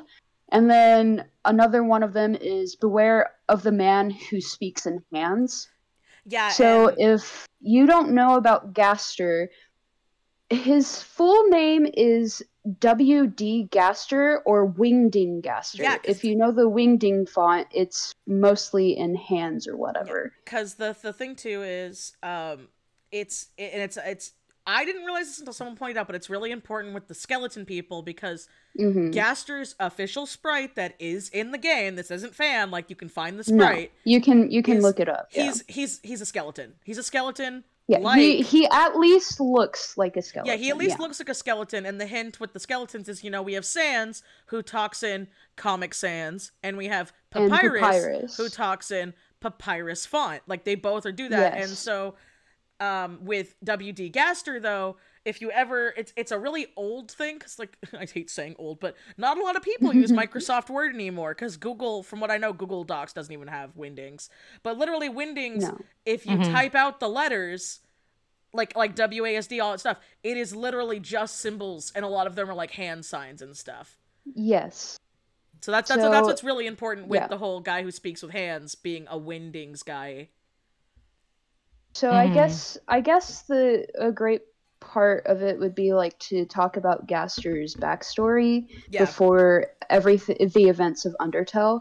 So Gaster was the original royal scientist before Alphys ever came along.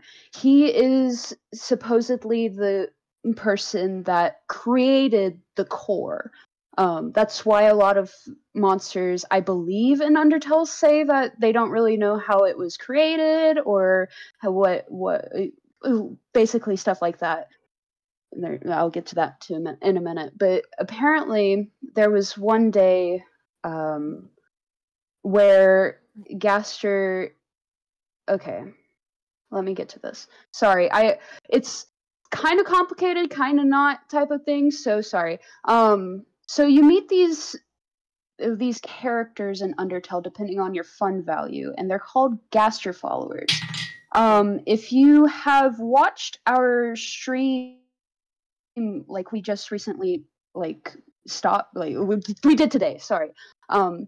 If you and Mitchie remember Morgan in the diner with Caddy, the little orange guy that you voiced, Morgan, that was sitting at the booth. He's one of the followers. He's one of the followers. Yeah.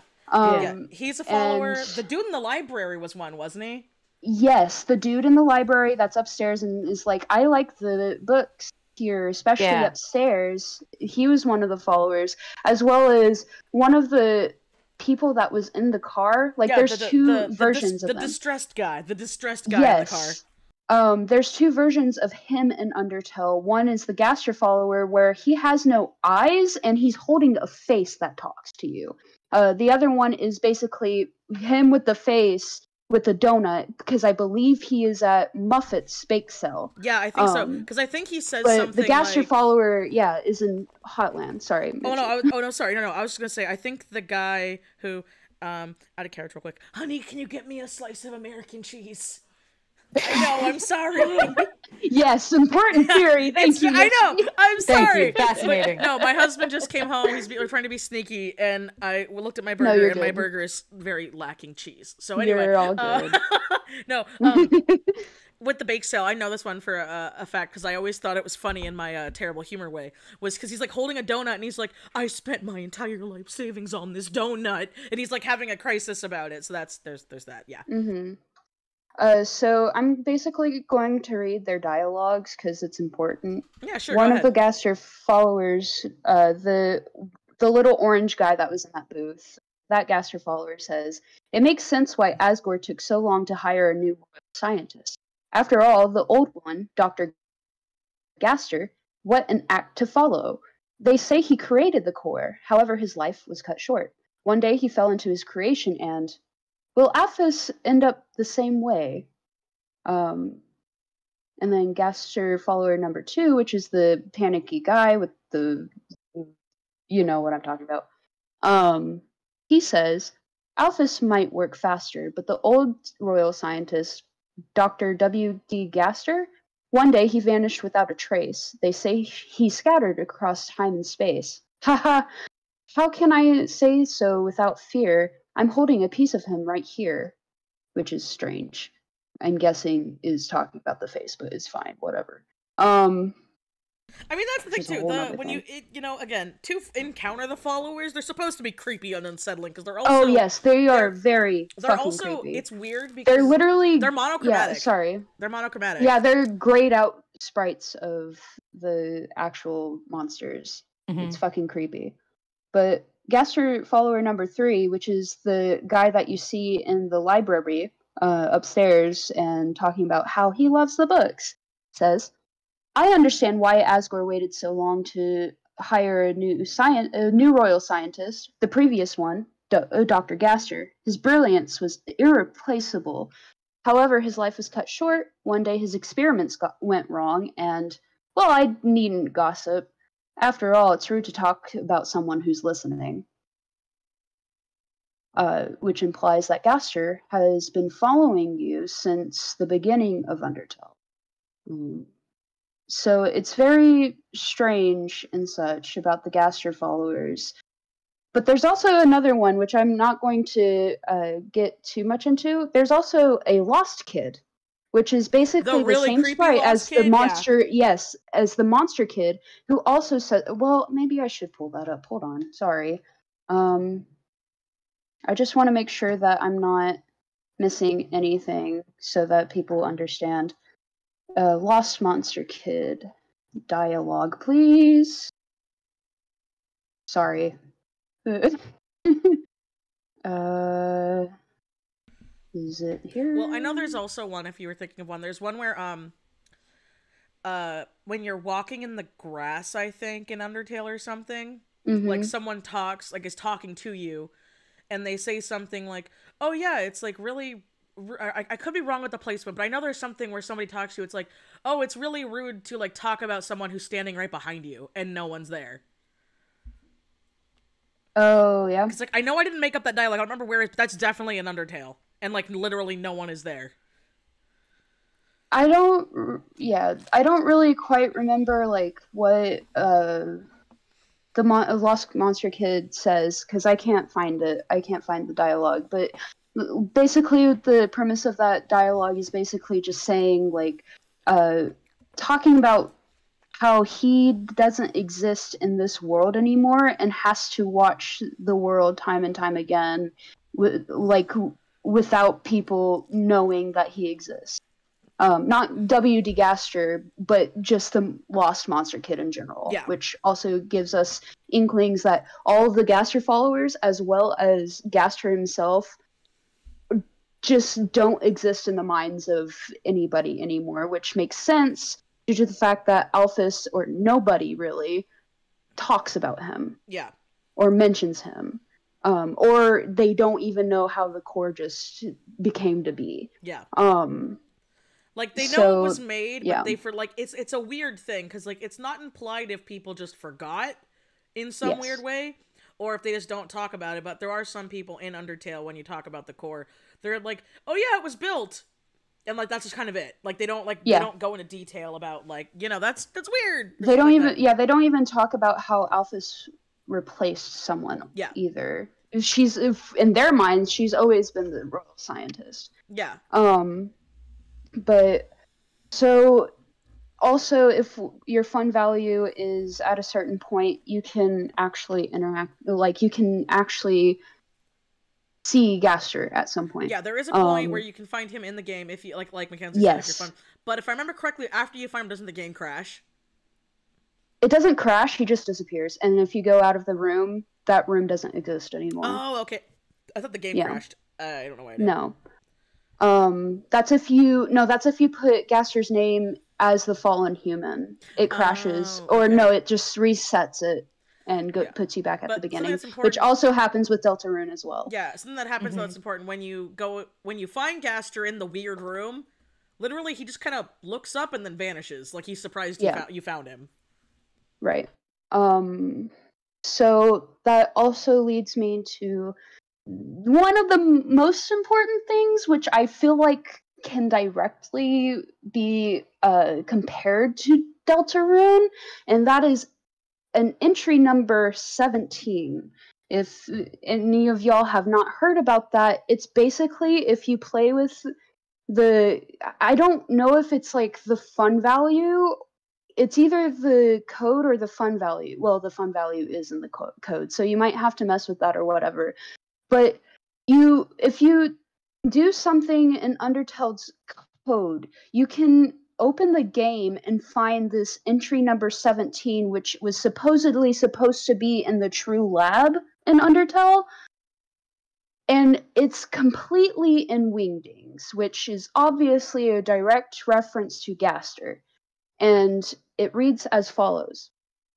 Entry number 17. Dark, darker, yet darker. The darkness keeps growing. The shadows cutting deeper. Photon readings negative, which I did look that up. Photon is just light. If you are a dummy like me, but anyway. Thank you, because I always wondered what that was, but I never Googled it, so I didn't know it was light. Photon readings negative. This next experiment seems very, very interesting. What do you two think? So there's a lot of like dialogue in Deltarune that pertains to entry number 17. And we can talk about the theories of like who those two people he's referring to is. We can get into that in a little bit. But there's a lot of dialogue that pertains to this entry number 17. At the beginning of Deltarune, when you're in this weird like state and it's talking about vessels and you're choosing your vessel and stuff and you choose the name for it, the dialogue always is like very, very interesting or very, very wonderful or stuff like that. Just weird little notes of like sprinkled dialogue everywhere. Another one of these things is Sham's dialogue when you are talking about Jevil. So Sham says something about this too. This is talking about Jevil. Sham is talking about Jevil. He was a funny little man, once the court jester, I, the court magician, a friend. Could I consider him a friend? Perhaps, perhaps not. But he was the only one who matched me in the games we used to play. One day he met a strange someone, and since then he began to change. He started saying bizarre things that didn't completely make sense, but didn't completely not make sense either. He soon began to see the world as a game and everyone as its participant. As the court mage and his only companion, I was forced to lock him away, or rather lock us all away, in his own words. Since that time, the strange words he said have stuck with inside my cotton, and my view of this world has become darker, yet darker. Reflecting on these old memories, I think perhaps I miss playing games with him, and I wonder if I hadn't been asked to lock him up, would I have found a little more purpose in my life? This is also really important because it's the same thing with Spampton, where he was a normal guy down on his luck, but all of a sudden he got a phone call one day and everything changed. But when the Addison went to the phone, it was garbage noise. Another thing about that garbage noise, though, is if you do come across this entry number 17, you hear that same garbage noise all the way through that entry when you are reading it in Undertale.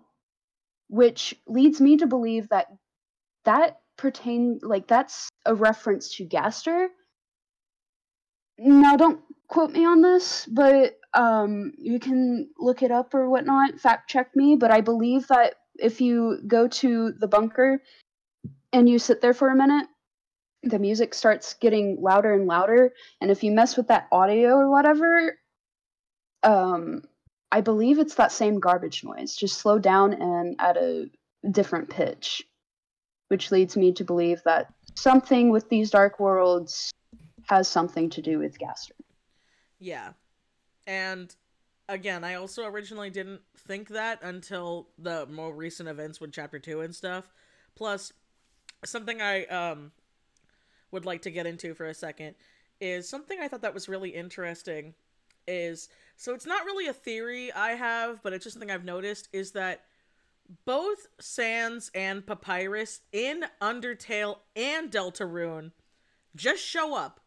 Like, the townspeople have talked about, in both games, they're show up. Like, one day. Yeah. Mm-hmm. That's just it. They just both... Which is funny because that's the same thing that is happening in Deltarune. Yeah. They're new to town. Yeah. Well, they weren't new in Undertale. They had been there for a while, because remember, like, Papyrus and Undyne are, like, really good friends. But when people talk about... what like, I'm saying is that they just showed up. Yeah. Yeah, so... Yeah. Excuse me. Eating food again while I'm recording this. Really bad. But yeah. Streaming. But, yeah, so, like, a lot of people theorize that... Because another big thing is literally the name of Sans' attack in the,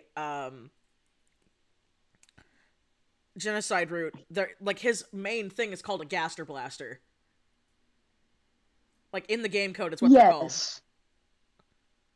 Also, another thing to mention, the Determination Extractor looks exactly like a Gaster Blaster, by the way. Yeah. Which is interesting, because Alphys messed with all of that stuff, too. Oh, but you didn't mention the photo, or did you mention the photo? Oh, that's another thing with Sans, though. Hold on.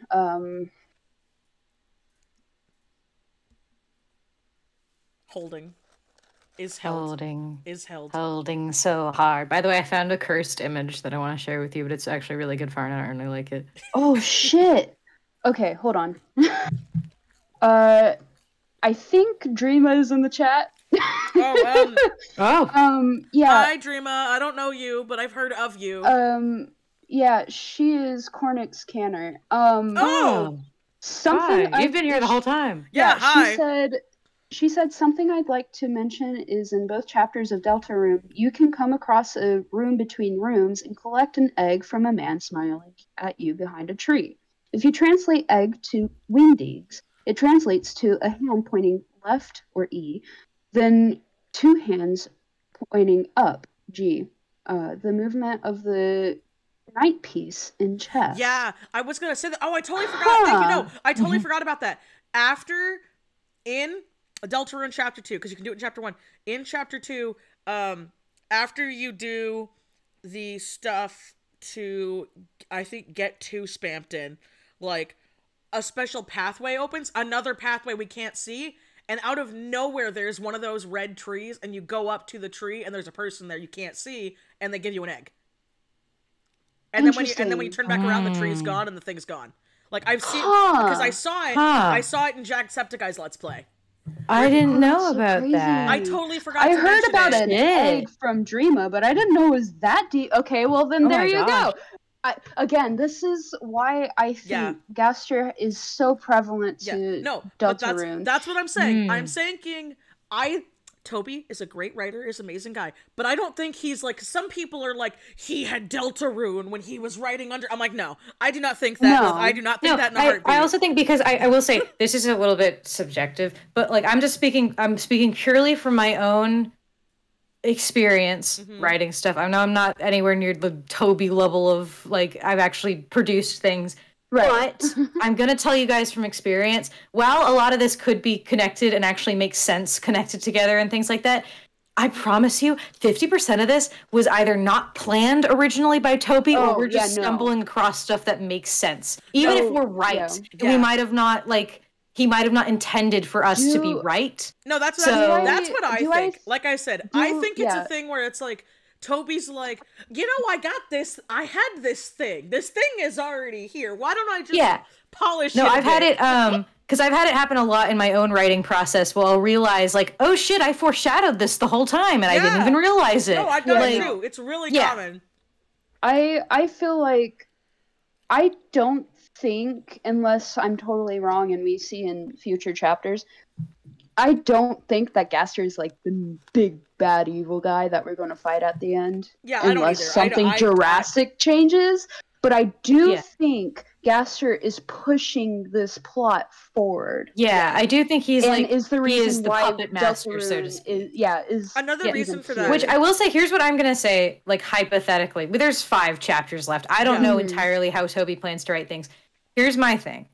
I think, the only reason I'd be disappointed with him being a final boss at the moment is only because he is not established well. You have to find this information by going leaps and bounds. It would be really shitty to pull out this final boss at the very end that you would only figure out if you were making sure you were looking at, like, every little nook and cranny, which is unfair to people who just want to play the game. Yeah. You know? Right. Well, no. But also, what I do think, though, is that, because here's the thing. The way we're being set up right now, regardless of what Toby intended originally, regardless if chapter 1 only had one ending and yada, yada, yada, which textually wasn't completely true either. But the way it is now, you can do these weird routes and you can collect shadow crystals by fighting secret bosses, but also you can't technically do both as far as I've seen. Yeah.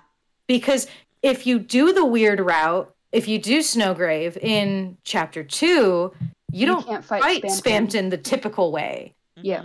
I don't know if you'd even, maybe you do get a shadow crystal and I just don't know. Well, I don't know either, so.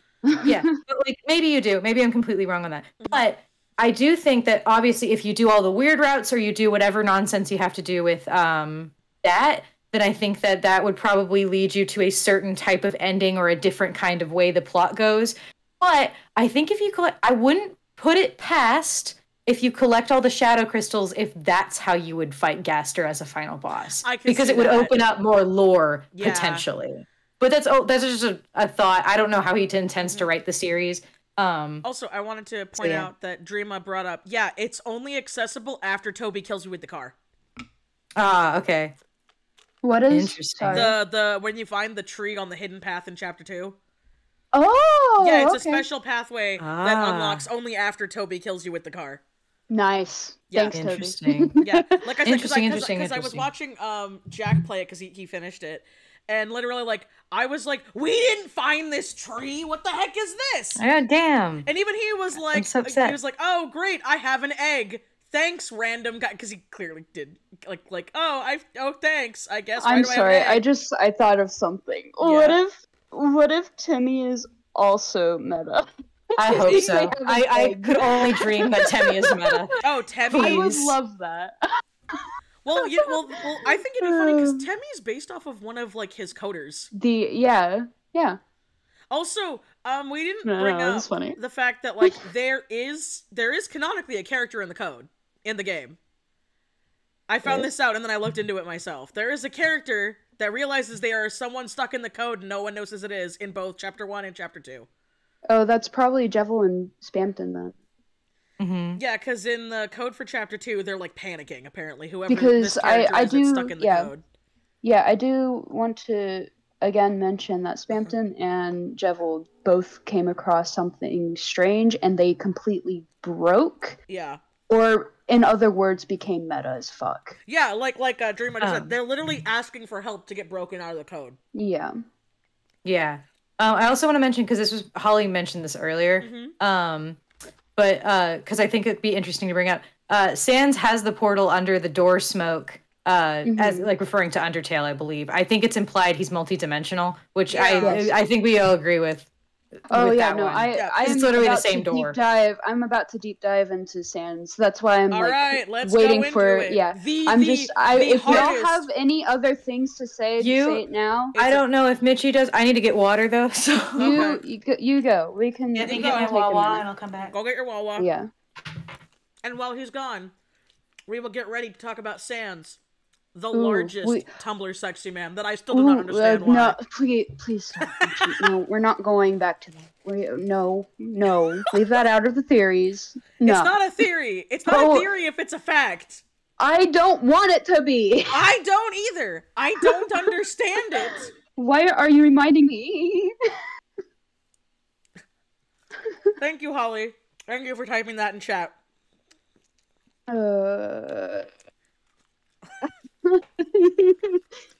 Sans fans girls scare me. Fuck that.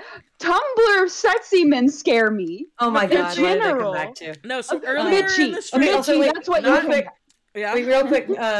Sorry, this is important. Mackenzie, yeah. do you need water tonight? Because I just took the last water. No, I'm good. Okay. I can get some tomorrow. Yeah, I have mini waters in my car, so I'll just need to remember to bring those up tomorrow. Ooh, if you have... Oh, well, we're having people over. Shit. Okay.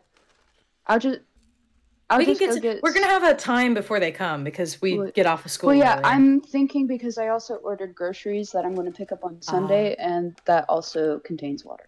Okay, well, I have mini waters, so I'll be fine. Like, we'll be okay. Yeah, okay.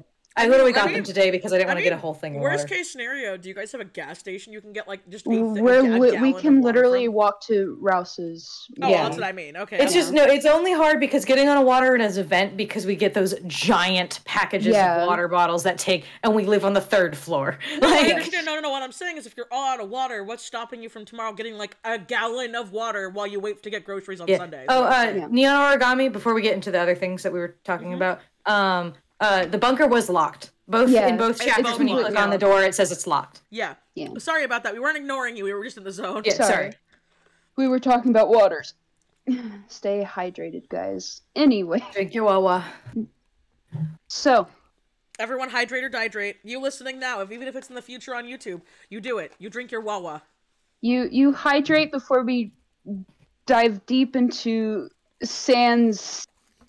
fucking bone meal. I don't know. I hate that sentence. Anyway. Wow, I'm sorry. Bone meal? Hold on. Before we get into Sans bone meal? Look, I just thought of Skyrim and they have like fucking bone meal in their Draugr shit. It's like but those are Draugrs. People don't eat the Draugrs. See, bone marrow might make sense, but that bone marrow? Fine. Anyway. Question. Yeah, do you want to go to the bone zone? Let's go to the part where I die. Anyway, okay, so essentially, and this is a hilarious way to get here, but in Undertale, when you get to, I believe you have to do this with either neutral or pacifist only routes, because you cannot get this through genocide. Sans is going to kill you.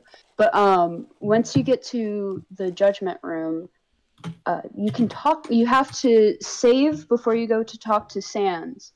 Once you talk to Sans, you go out of the game and then go back into there and talk to Sans again, and he'll be like, "Oh, you look like you seem like you've already heard all of this. Okay, since I know you can do this now," even though he probably knew that we could do that in the first place. Anyway, he's like, "Okay, I'll give you a password. So if you do what you just did all over again and tell me this password, I'll give you secrets and shit." So you do that a couple of times because he gives you stupid passwords and shit, and then he finally gives you the correct password. And he gives you a key to his bedroom. Yeah, because his bedroom in the main game of Undertale is locked. Yes, is locked. You can't get it any other way. So you get the key, you go to his room, and there's not really anything too special in there. It's about jokey. What you would it think. Fits Sans, yeah. It's about what you think Sans' room would be. But there's this one part of his room that contains another key, and it's to Sans' workshop. If you go outside of their house and go behind their house and press A or whatever, it'll be like you unlocked whatever it was, and then you enter Sans' workshop. And so once you get into Sans' workshop, it's pretty small. There's about like 4 drawers. There's a counter with some blueprints on there, as well as something that's covered up with a sheet or whatever. Yeah, it's clearly a thing, whatever it is. Like, So I'm just going to give you guys the full description because I have it. Mm-hmm. At the bottom right corner of the room, there is a strange covered-up machine that seems to be broken. The workshop has 4 drawers, but the protagonist cannot interact with the rightmost 2. In an attempt to do so, they interact with the blueprints on the shelf just above the drawers. The blueprints are described as being of a machine and written in unreadable symbols.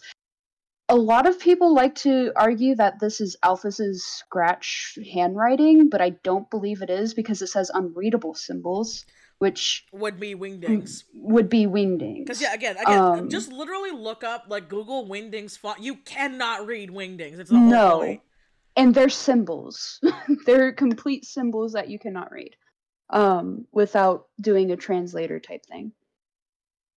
But and then the second drawer from the left contains a badge. It has no further description about the badge. So there's a badge. That's cool.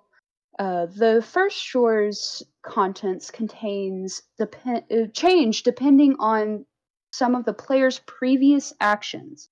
It always contains a photo album with photos of Happy Sands along with many other people the protagonist, Frisk, does not recognize. After Azrael's battle, another photo shows up with the protagonist, Sans, and all of the protagonist's friends. Finally, only after...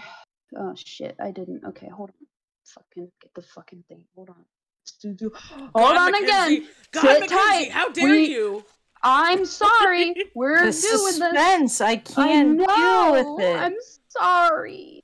Okay. After Azrael's battle, finally, only after the patch that Toby put in, and after talking with the Clam Girl and learning of Suzy, S-U-Z-Y, a card sticking out from the back flap of the binder appears, described as a poorly drawn picture of 3 smiling people with the words "Don't forget" written in lowercase. So let me talk about Clam Girl real quick. So basically there is, if you have it's Goner Kid. Fucking, I found you. Anyway. So basically, we actually found this with a couple of our friends last Saturday, and this person's name is called Clam Girl. I believe this also has something to do with your fun value. Yeah, fun value is between 8 and 89, and the player is not on a genocide route. Basically, you go into like that area with the save right before like Napster Blukes and Undyne's house. And if you go out and come back in, Clam Girl will appear and basically talk about how she has a neighbor. Frisk reminds her of her neighbor's kid, and she should be around our age and all of that. And she talks about how her name is Suzy, S-U-Z-Y, which is interesting because we know a Suzy, not in that actual like spelling of the name, but we have it. But she also talks about how that Suzy might be the reason why we're here in the first place. Whether she's talking about Undertale or just in general is unknown. But a lot of people speculate Suzy is the reason why we're here in Undertale in the first place. So with Sans having all of that information about like the whole card with the 3 people smiling, which I assume to be at least Chris and Suzy and some other person,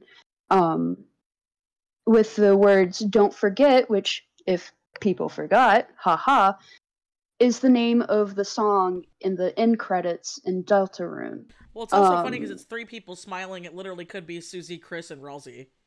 Yeah, I feel like that could be it, but who knows? So it could just be 3 of them. Of course, they are drawn, so it could be just maybe Chris drew on a card and gave it to Sans, or Sans drew it, whatever, who knows. But it's interesting because it's only after you talk to Clam Girl and go back into Sans's workshop do you find that card. But yeah, Sans is also sus as fuck. Yeah, who would have thought? And something I want to bring up real quick, because people have been talking about in the chat for a minute. We've been talking about this, and it is. I'll be quick, and we can go back to talking. Yeah, about sorry. I know I've been talking. No, it's good. It's interesting. I've just been listening. That's what we're here for. Yeah, it's why we're here for. It's why people clicked on it. But no, literally what I was trying to say was something that someone was bringing up was they were bringing up how like. And sorry, I am now gassy. I ate too fast, my bad. But bringing up how Chris is like the only human in the entire monster town. So yeah. I've seen people theorize that they're like, Deltarune is a prequel. I'm like, no, I do not believe that whatsoever. I think it's an AU. Toby even debunked that. Yeah, I think it's an AU where literally we live in a world where the monster-human war never existed. That's what I think. Yeah, it just doesn't make sense, like, at all chronologically. And also it's just like, it also doesn't make sense in my mind for it to be a thing where it's like, oh yeah, because I've seen the thing where it's like, oh, it's in a world where the monsters won the war. And I'm like, I don't think that either, because I feel like everyone would be really weird at Chris being a human in that case. Yeah, and that would also, like, again, that also doesn't make sense with what we were established with the monsters versus the humans in the war. No, exactly. So that's what I'm saying. So that's what I think Deltarune is an AU. I do want to say, well, I want to say on that subject as well, another thing they were talking about with chat that I think is kind of piquing my interest a little bit. Someone suggested the idea of what if Asgore and Toriel found Chris either in the bunker or near the bunker? I think that could be interesting. Very cool. Yeah, no, we saw your comments. You weren't ignoring it, because I was thinking that too. I'm like, that could be really interesting. And it's kind of poetic because I think Dreama was the one. Yeah, Dreama was the one who brought up the fact that, like, y'all in the chat talking about it is making me consider some stuff. Maybe Chris did come from the bunker, and like Life with Monsters started by them coming up, whereas in Undertale the kids fell down. Yeah. What if humans were locked underground this time? That'd be messed up. Yeah. That could be very interesting. Which would be very interesting if that's the case. Also, which would also imply again. I will have to mention. Sorry, Mitchie. I will have to mention. Literally at the end of chapter 2, something happened with Chris in the bunker. Snowdrake and Monster Kid mentioned something about Chris and the bunker. Well, it's also which is very interesting. and also again, this is kind of self-explanatory. Bunkers are dark. Yes. You know? Oh no, I think someone even said this way earlier. Oh no, when we were talking about the creating the dark worlds, is that maybe stabbing the ground is releasing the darkness from the bunker underground. Yeah. No, that could totally be it. Which I like that idea. Well, something else too that like could go along with because I do agree with the idea that they just found Chris, is the fact that if they were to just adopt a human, which doesn't seem out of character for Toriel or Asgore, is the fact that I don't know why she would go to a library and look at a book constantly instead of just owning the book in her house. Unless it's something like, oh crap, this kind of just happened, or we just found this kid. It could also imply the whole thing too with the fact that like a lot of people don't, they haven't brought up, but I think is interesting, is not just in chat, but I haven't seen a lot of people in theories talk about this, but Asgore and Toriel are boss monsters, and so is Asriel. And in the lore of Undertale and Deltarune, boss monsters age differently than humans do. And a lot of people, again, the whole thing was at the time that Chara in Undertale was like with the Dreamers, was, he and Chara were like the same age or relatively close to the same age. They were like, but here it's like, oh yeah, no, Asriel is in high school. And is in college. Asriel's clearly much older than Chris. But with that logic that, again, in this world, boss monsters age slower than normal people do, I think it's a thing where Asriel was always an older brother. Not like college older, obviously, but an older brother to Chris instead of being like they were best friends of the same age-ish, like in Undertale. And now the police are coming. And well, we're cracking the code. Oh no! They did not like that. But no, Toby, but that's something I think would also go with the finding Chris theory, would be the thing of like, oh, again, because that would be a thing I would panic to do, especially if like back then the internet didn't exist, like, you know, where they're implying in the thing where it's not as common. So I'd be like, oh yeah, if I found this baby and I'm a monster, I would go to a library and be like, yeah, how do I take care of this thing? And also the fact that Chris got like really uncomfortable, if you notice that when we were in the library, when we go to the back, it's like, oh, Toriel checked out a lot of times, but Chris doesn't want to read the book. Yeah. Because when you start to try to read the book, Chris closes it and puts it away really quickly. Well, that technically it was because in reaction to the fact that like you see strange human faces. That's why. And I think that could have to do with Chris like feeling a disconnect from living in a world of like living in a town of monsters as the only human and not really fitting in. So it could be that like you see strange human face and you're like, I don't like that. Nope. Goodbye. Good. Like. Well, okay. And Dreamer brought up something. So I think here's the thing. Because they brought up the Dess's disappearance thing, which is really important in Deltarune. It's really important. I also do not think that was a recent thing. I think the police tape in Deltarune is just it's kind of like the block traffic thing where Toby was just like, oh yeah, don't go here. Like, you know, like a video game thing instead of just having like a place you couldn't go. But I do think it's interesting that they're like, yeah, there's no crime here. And they put like a lot of emphasis on that. Yeah, so that was one of the things I wanted to bring up when it came to Asgore and Toriel, especially when Asgore got removed from the Force, because I have an inkling that it might have been because of that. And I don't think that he did anything. I feel like it might have been to where he was watching Asriel, Chris, Des, and Noelle, or something. And something happened, maybe? I don't know. Or he was working on the case and it got too personal or something. Well, I don't know. Well, here's something I'm thinking about. Is like, because I was talking with Morgan about this a while ago, not like in stream or anything, but originally I thought like, oh, maybe like it's a thing. It was before, obviously, I played through it and I saw it and everything. But it was where I thought it was implied with, like, the Snowgrave route that, like, oh, yeah, if you kill Birdley, you know, the fact that he's dead when you wake up, but he didn't turn to dust because monsters turn to dust when they die. And I was like, well, what if Des, like, died, but her soul is stuck in the dark world? But then Morgan, you know, proved that that's not how that works. But I think Des might be trapped in a dark world. And that's why they just can't find her. That's what I think. I think she's trapped in a dark world somewhere. Yeah. Because the fact that she just, like, it's, like, vanished and weird about it, and they're trying to look up stuff, that's what I think, anyway. I think at one point, Dreama and I were talking, and we did think of that, and we thought that, because when Noelle was talking about that time where her, Chris, and Asriel were hanging out, it was behind the graveyard, and I know you can argue that it's probably just the forest between the graveyard and the police station, which I have no problems with you doing that. I don't mind that. I don't mind that idea. But I also kind of think the only other place that we can have access to behind the graveyard or church is the bunker, which I think that does, if she is trapped in a dark world, it could be that bunker, and that's probably why Chris does not like that place. Or is scared of that place, because something bad happened there. What about you, Morgan? He's vibing. It's like, yeah, I mean, I think the police tape, I feel like, would make maybe the most sense, but depending how long ago it happened, it wouldn't.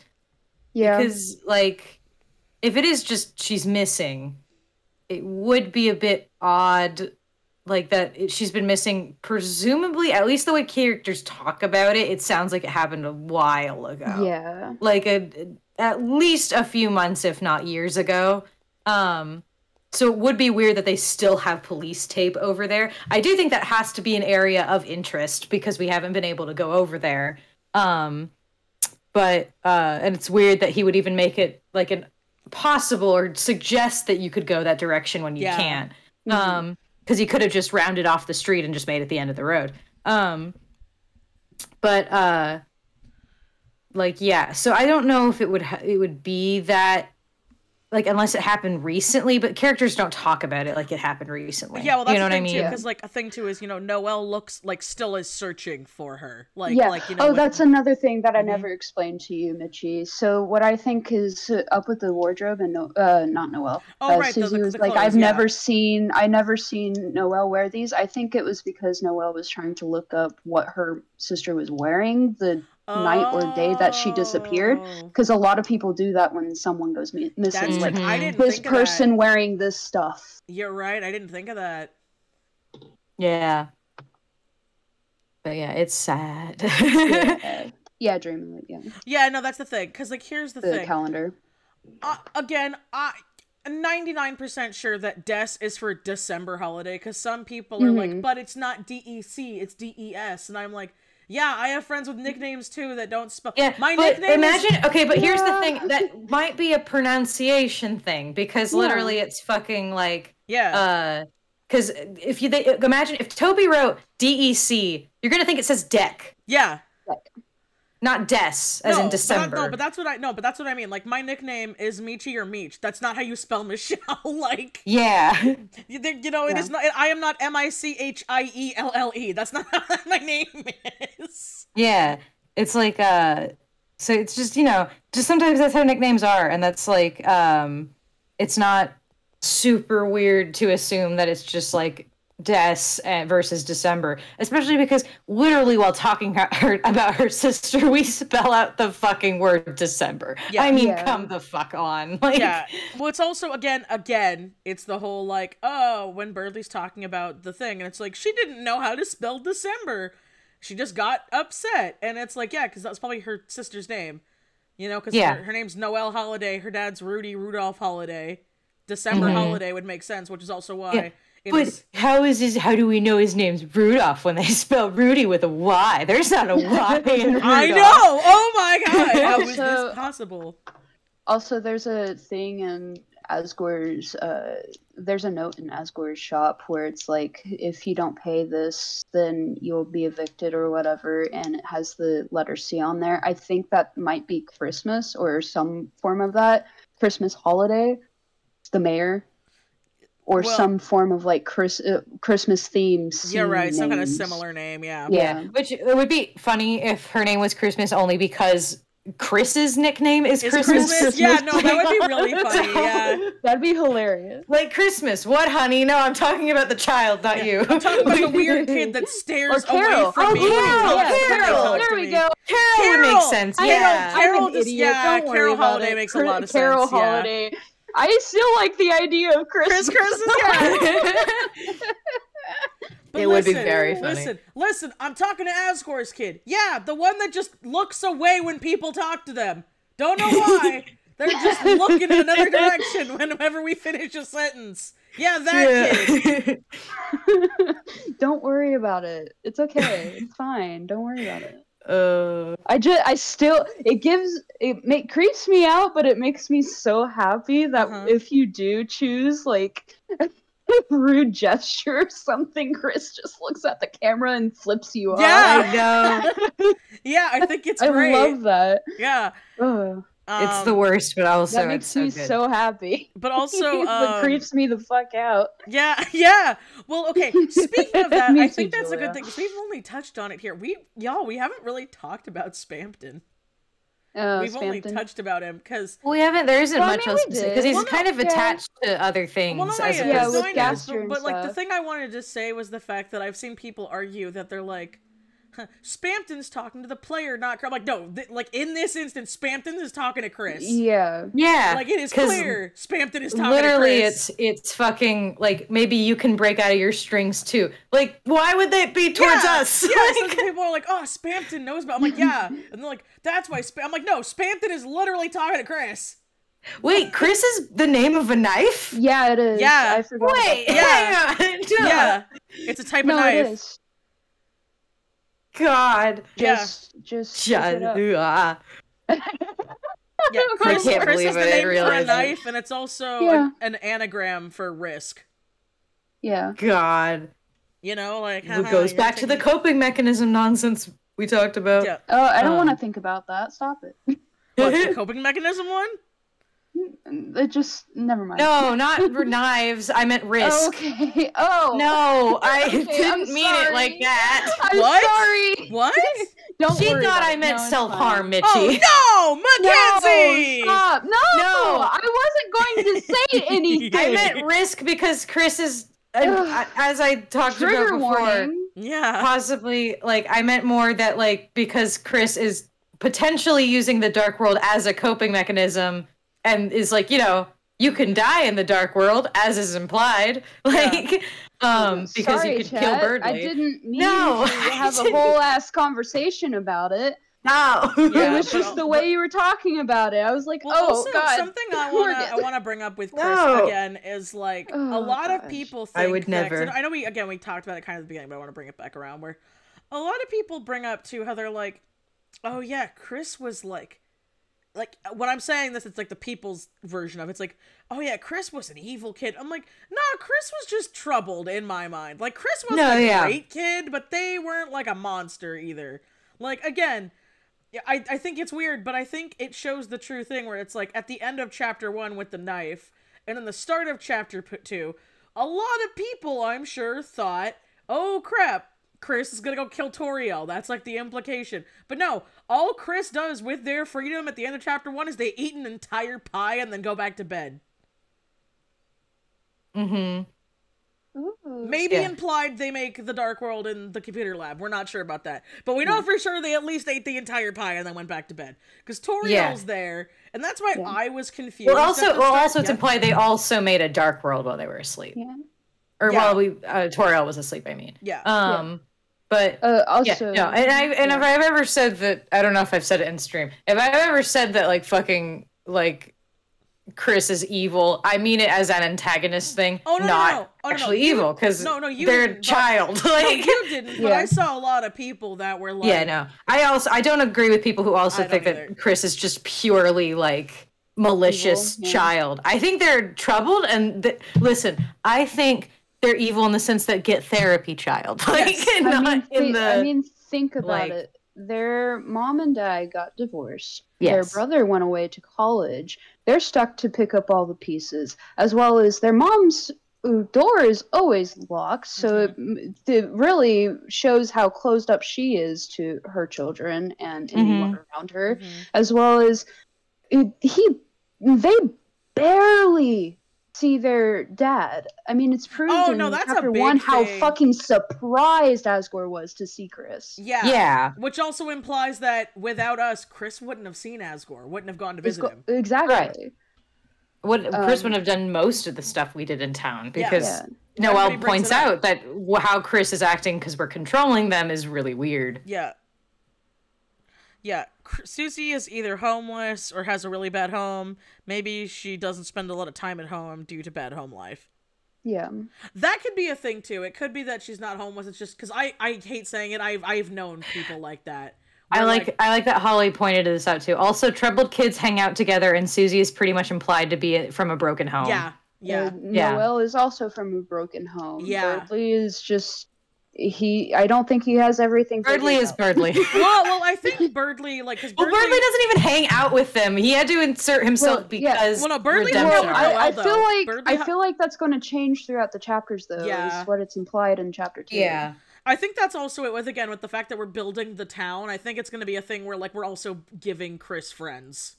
Yeah. Because remember, Toriel was like, Chris, you have a friend? Like, that's so mean. Yeah. But that's how she is. Like, especially with the catalyst of, well, Asriel is, like, everybody's friend. Everybody knew Asriel in the town, but Chris didn't have, like, any friends. Also, I just want to touch on this. So, because I know I gone through this with the streams, but I want to mention it again, just in case there are people that just come for the theories and not the actual gameplay. I did mention, thank you, Julia. I did mention in one of the streams that I do believe that Swatch is an art program. And no, it's confirmed. Like, no. What Oh no, it's confirmed because when he has the cafe, they literally give us a color code for a meal. Well, yeah.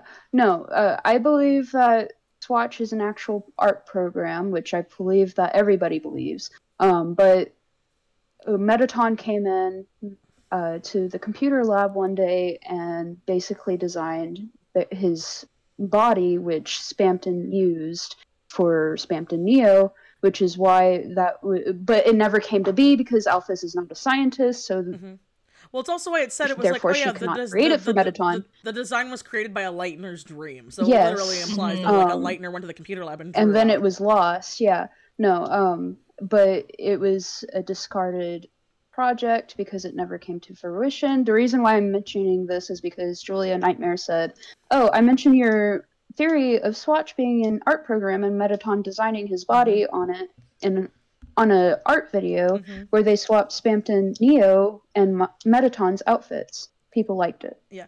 What's really funny though, okay, is so we're bringing up the art program thing, and I think because of just how everybody is, this is a theory.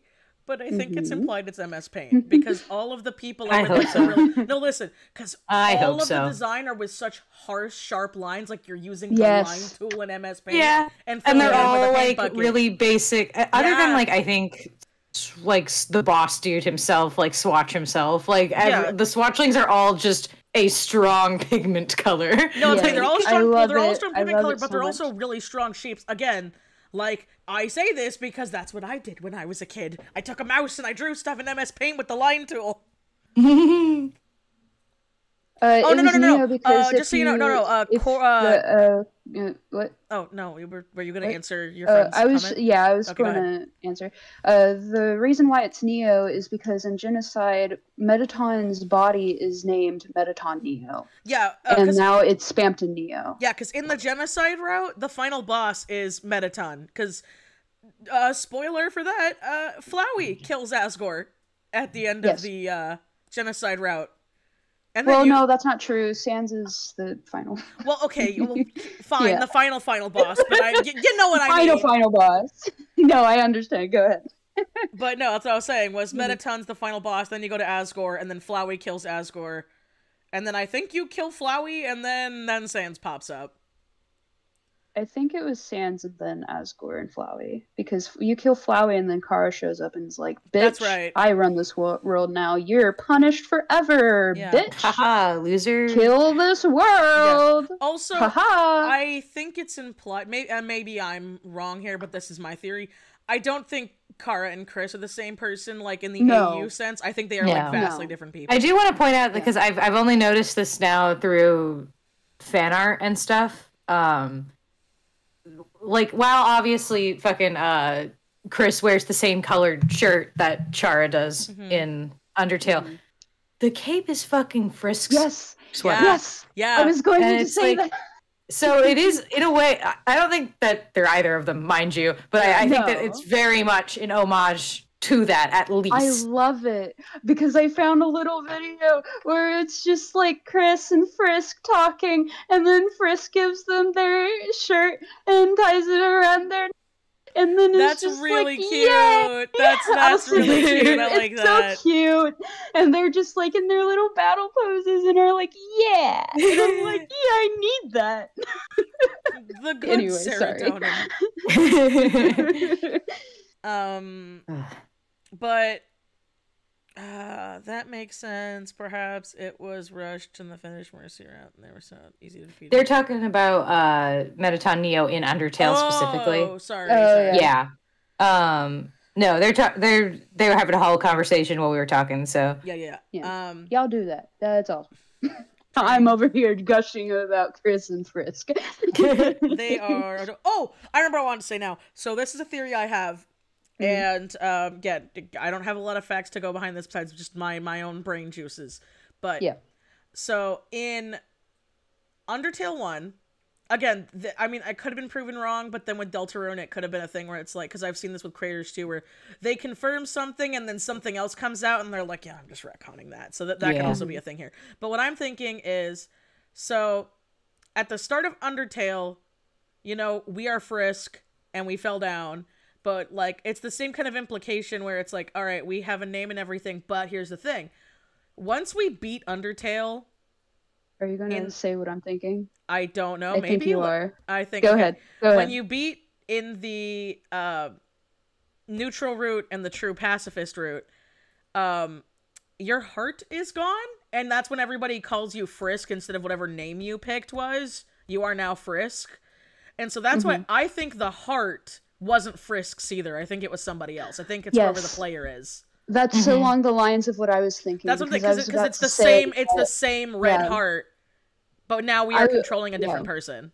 Yeah, I was going to say that I basically literally what you just said. I think that Chris is obviously our vessel for Deltarune. Yeah. I think that Frisk is our vessel for Undertale, because to further help that theory that you're going along with, Michi, once you defeat Pacifist, Azrael's not talking to you as the player, as usually he would when he's either the fucking angel of death, hyper death, or Flowey. Yeah. He's talking to Frisk. Yeah. So, You were saying exactly what I was thinking. Yeah. Yes. Awesome. That's great. No, that's what I think, because it's the whole thing. It's also why something else. I don't remember if we brought this up because we have now been going for 2 hours and 30 minutes. This is it's fine. I may or may not edit this down. I don't know. If you're watching on YouTube and you get the full time, I'm happy you're here. Thank you on Twitch for being live with us. This is also great for the live peeps. I love you guys. Fun. Yes. But I don't know if we talked about that during the Gaster thing, but I also think, just to go back to the Gaster theory for a hot second, the vessel we make is a grayed out vessel. Yeah. Yeah, so a lot of people imply that, like, whatever that is, too, is going to come back in some way. A lot of people originally were like, oh, it's just a haha joke. But then the fact that the stupid duck thing came back that we created, a lot of people think, like, again, that's why that the vessel we originally make, Mimamo, will be like a thing. Yeah, well, we will either see Mimamo or like that'll be like again my theory of the like we might end up like fighting, like they might fight us the player as the final boss, would be like that sprite popping out. Yeah. Well, so we named it. We named it Mimamo, so it would be Mimamo. Mimamo. I know. So people on YouTube are like, "What the heck are you talking?" We named our vessel Mimamo and our save Mimamo. Well, no, not our vessel. We named. It asked us, "What is you, the player, called?" And we put Mimamo. Yeah. Oh, that's right. So yeah. Oh, we named the vessel Clem. No, we didn't name it Clem. That's what we called the vessel. Clem. We are Mimamo. The vessel is Clem. I feel so bad if I'm right, and then we get to the end, and it's like, here it is, Clem. final boss, Clem. I'm gonna. Because so many people did that. It wouldn't even just be us. It'd be like, wow, that is so anticlimactic now. Oh, gosh. I wonder, though, because you can do Chapter 2 without even making one.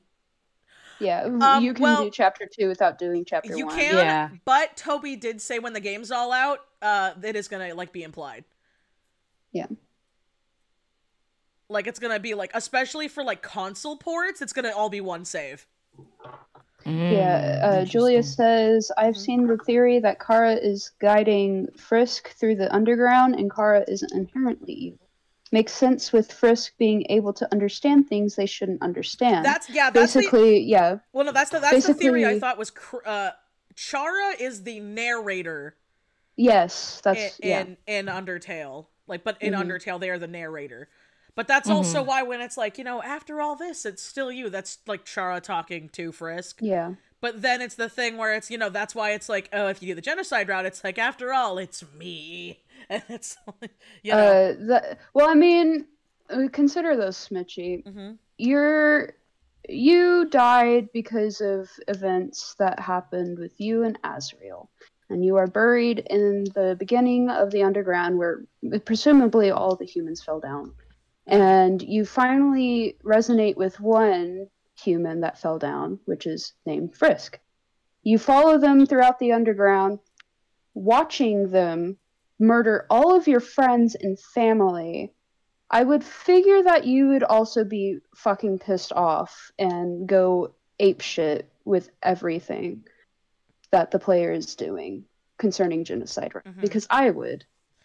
No, I would too. And punish them throughout the rest of the routes that you go on. Yeah. Yeah. But yeah. And that's a game theory. Thanks for watching. Yeah. It is Please like, comment, and subscribe. Hashtag Okay, not I am making the joke, but like seriously, if you guys have other theories, I would like to read them in the comments on like YouTube and stuff and things like that, because these are fun. I love theories like this. Also, something else I think we should point out is I want to hope Sans is wrong, but I do think it's going to be 2 more years until we get chapter 3, 4, and 5. Yeah. I hope. But at least we'll get them all. I genuinely hope 3. not. But at least it's not just only one, I guess. Yeah. I'm just sad about it. Yeah. No, yeah. Also, yeah, Julia Nightmares, that's the thing. Basically, it's the player being evil, not for which is the theme in this one, too. It's like why the weird route is not pushed. Like, even though Rousey is sus, he doesn't push you in the fucking real route. Not at all. He tries to keep you from it, if anything. Player. And also, it's only the player. And also in the weird route, until chapter 2, where Noelle is clearly like devastated, it's only Noelle that has a problem with, the thing. Like, no one else seems to care. Really. Yeah. Unless Susie's dialogue changes, but I didn't think she did if you just like decide to be a murder hobo. So y'all know how y'all were talking about how like Chris could be mad at Rousey because Rousey is trying to help them. Mm-hmm. What if? So I know if you do like the weird route, it's just like it's a whole like genocide Undertale type of situation where Kara is just pissed off that you murdered everyone that they loved. Yeah. But I'm wondering if, since you don't do that and the other routes and whatnot, you're basically leading towards Rousey's plan of, like, helping Chris. Is that maybe why they... Well, that and being controlled by us. Yeah, but Kenzie, I'm confused. What do you mean? No, I'm confused. Okay, you've lost me. So you okay. You had me and then you lost me. Yes. So Chris could potentially be mad at Rousey for basically making them, setting them on a path to basically self-help, helping themselves. Mm-hmm. We got that, yeah? Yeah. So forget, like, going on the weird route. Forget about, like, Snowgrave and whatnot. Mm-hmm. So if you go on the path that Rousey wants you to take, which is basically sparing everybody, as well as sealing the fountains. Mm-hmm. What if, on top of us controlling Chris, what if they are also mad that we are helping Rousey's plan blossom? Yeah. That makes sense. Yeah, well, that's what I'm thinking it is. That's what I'm thinking. It's because unless you take the weird route and it's just like, fuck everything, we are killing everyone. Yeah, which is totally the opposite, because then we're not helping at all. Which is basically, which is what I was saying, is basically an Undertale genocide situation where Frisk or Kara does not want that to happen. Right, and it's like, because that's why it's like, again, breaking it down, like, fundamental, what I think I've gleaned from this whole discussion, thank you, chat, is just the fact that, like, I think that Rousey's whole thing is that, like, these are unhealthy coping mechanisms. You can't be this absorbed into your fantasy worlds, kind of a thing. And, like, so I'm going to seal it. We're going to seal it together. Come on. Yeah. And so, like, and obviously Chris is not happy about that because Chris enjoys probably being in the dark worlds. It's probably why they keep making them. Well, something else. But, yeah. Well, no, I was gonna say something else I noticed that I didn't know how to bring up, but my brain kicked back in and was like, remember the thing? You want to talk about the thing. So it has to do with this. So in our bedroom, in the overworld, in Deltarune Chapter 1 and Chapter 2, Chris's side of the bedroom is like disturbingly bare, besides the rusty cage and the bloodstain, while Asriel's side has all these trophies, the CD, the computer, the money we reluctantly borrow, that kind of stuff. But when we go into our room in the castle, it looks like Azriel's side of the room. Yeah, it's got it's literally plus the moss. Plus the moss. Plus the moss. No, Chris got their moss. So Chris got their moss. But like, that was something I always wondered, where it could have been a thing where, with a theory of Ralsei being like, again, the representation and stuff like that, of like we were talking about earlier about like, Chris, or like Morgan jokingly is like a fursona, that kind of thing, like the idealized version of what Chris wanted, which is why they have resentment towards it. Plus him. I hate that part of me can kind of like relate. I don't want to call it directly jealousy, but it's something to be said that there are younger siblings that envy their older siblings, especially if their younger siblings are like popular, or they have a skills that they're.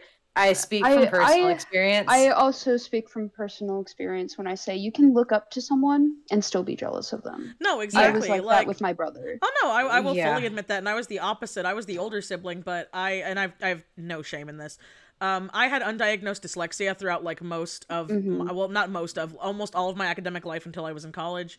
And then I didn't recently, I had theories, but I wasn't proven to be on the spectrum until literally like this year at the time of recording this through my therapist. And I'm literally 28.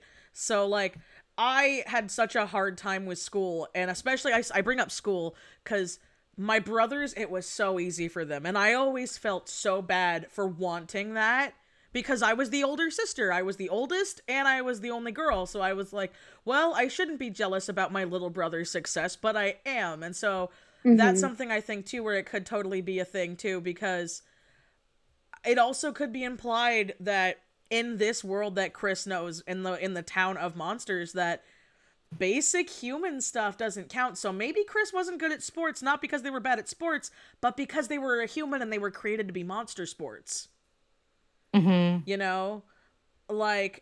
God, I can relate to that. No, but see what I mean? Like, so that could have been a thing where it's like, oh yeah, here's your brother, which is a fascinating discussion to have, because like that puts all three of us on very different sides of the argument, because I was not, this is just so we get it clear for the chat, because I was not the younger sibling who was envious of an older sibling.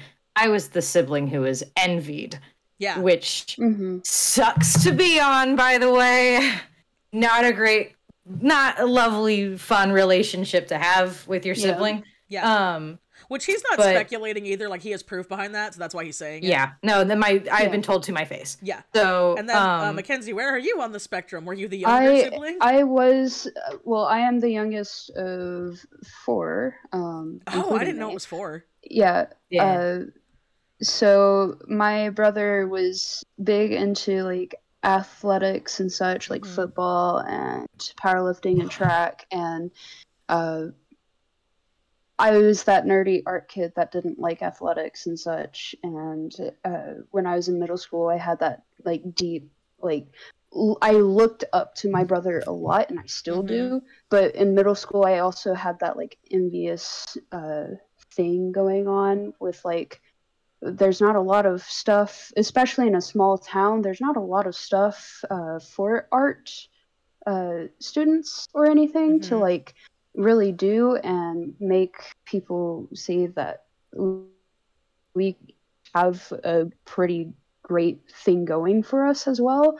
Like, people in small town Texas with athletic stuff and all. It's like, I couldn't really prove myself at the time, but my brother could. So I was very jealous of that sort of stuff, which made me feel like maybe I should go into sports, which I never did, and I'm thankful that I never did. So I was on that side. Yeah. I literally relate to Chris directly. Oh no, I do too, in a way, and I think that was the intention, because like in the chat something brought up was, someone brings up how, like, literally everyone besides Ralsei wants to stay in the Dark World because they can be their best person there. Again, look at Susie. Susie has all this power, like learning magic, doing all this stuff, and they can. It's the idea of having like, your own control in your own kind of. I don't want to say fantasy, because it's obviously not a fantasy world. Yeah. Like, it's just having the power of, like, kind of a world designed for you, in a sense, as opposed a world designed to entertain you, to be honest, because they're all entertainment objects, or at least they have been. And it's like, so of course they wouldn't want to leave because it's escapism. It's a good thing in small doses, but not living there, so to speak. Which it seems like that's kind of the direction it's going now, and I'm kind of curious if they keep with that. I do too. Well, we'll definitely know in chapter 3. Mm-hmm. Yes. So I'm very curious how, like, because now that we have so many of these things that are like out there, I'm curious when they're going to be brought up as a plot point, so to speak. Because it's like, it could be the whole game, or it could be like literally the next chapter. We don't know. Oh yeah, we really don't know. I just hope we see Susie Zilla in chapter 3. Yes, I hope so too. I think they hinted at it, and then it's like Susie even brought up the whole, I love when we have big monster movies over big human movies. I also didn't say this because I didn't want to interrupt the scene, but the monster in the movie has literally the exact color Susie does. Susie. No, it's a purple monster. Literally exactly the same. Well, they also brought it up with the Ferris wheel thing with Noelle. Yeah. Oh yeah, being Susie. Did you think about that a lot? Yeah. No. Good night. Yeah. Good night, Dreama, by the way. Yeah. Good night. Thank you for coming to our town. Something I wanted to say though is Julia Nightmare is if my idea of Chris being abandoned at the bunker is correct in any capacity, that could lead into more resentment towards humans as well, and being humans, plus the trauma of knowing that you weren't wanted by their bio parents added to it. Though I have a sub theory that maybe Chris's parents lived in the bunker and died or something while Chris was little and couldn't remember them. That is fucked up. That'd be okay, but in this world, listen, it's no, it's not out of the range. I mean, listen, Susie's probably homeless. Like, yeah, Susie's homeless. Or again, it's one of those things where, because that's the thing with Susie is, it's this is gonna be so mean, but it's like, now that I know what I know, I'm like, you know what? I hope Susie is homeless, because because think about it, she would rather be homeless and drinking alley milk than being with her family. That kind of says a lot to me. You know what I mean? Yeah. Because I've also, again, I feel like she's, because we didn't even mention it in the ending scene, but like whenever Toriel's like, oh, make sure you call your parents, literally she waits until Toriel walks up and immediately runs away from the phone. So she probably did not touch the thing. Yeah. Like, which is why I think that she's probably homeless rather than actually has a family to call. But it's exciting. I love it, and I want more. Oh, that's something else, Holly. I didn't even think of. You're right there. That was really interesting. I didn't even put that there. Holly brought up, there's an interesting it's interesting that there's a war between human and monsters in Undertale, and the bunker in Deltarune is literally used during like war times. Yeah. Although, granted, I don't think the game calls it a bunker. That's just what we've been calling it. Yeah, I don't think there's an actual name for it, but watch. There's probably a YouTube video where, like... Yeah, it could be the laboratory. It's just, like, it's easier... The True Lab. Oh my god! True Lab 2.0! The True Lab! Oh my god! I've also seen people theorize that they're like, oh... What if Sans and Papyrus are from Deltarune? So not that Deltarune's a prequel, but, like...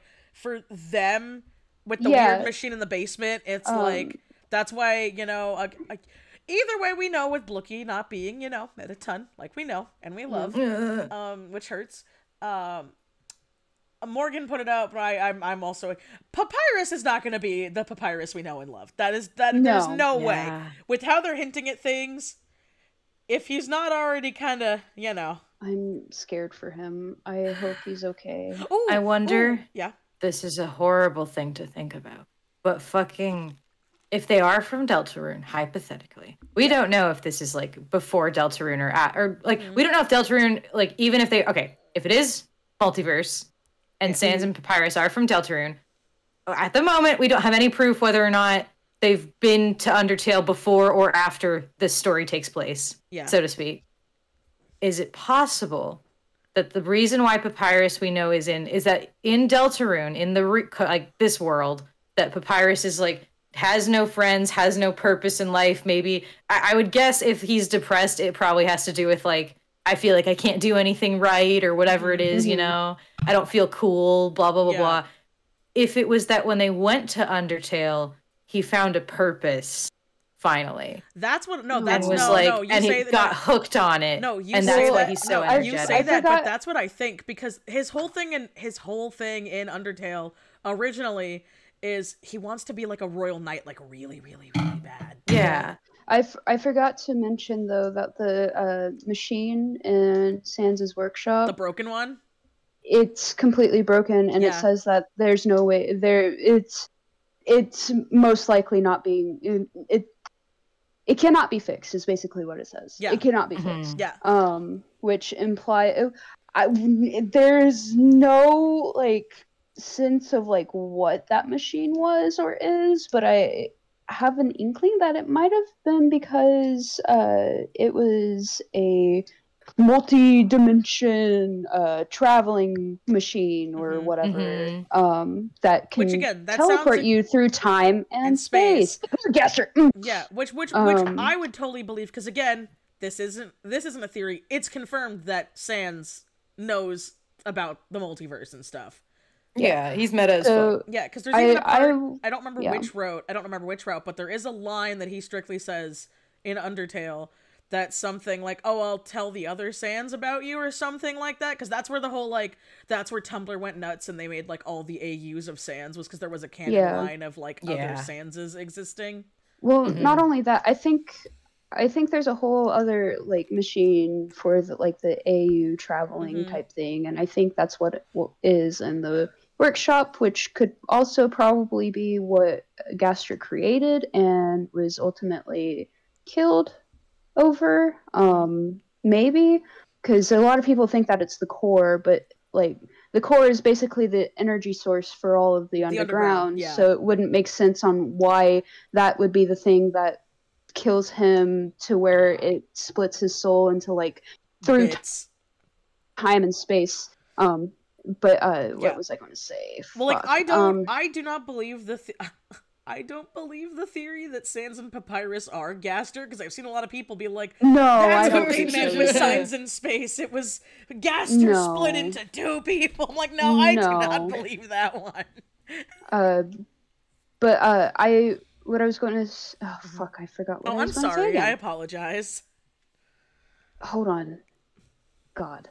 I'm sorry. Oh, yeah, I was going to say that could be what ultimately makes them travel through the alternate universes, and then the doors are just the things that Sans basically teleports with, which makes sense for the Dark Worlds for fast travel.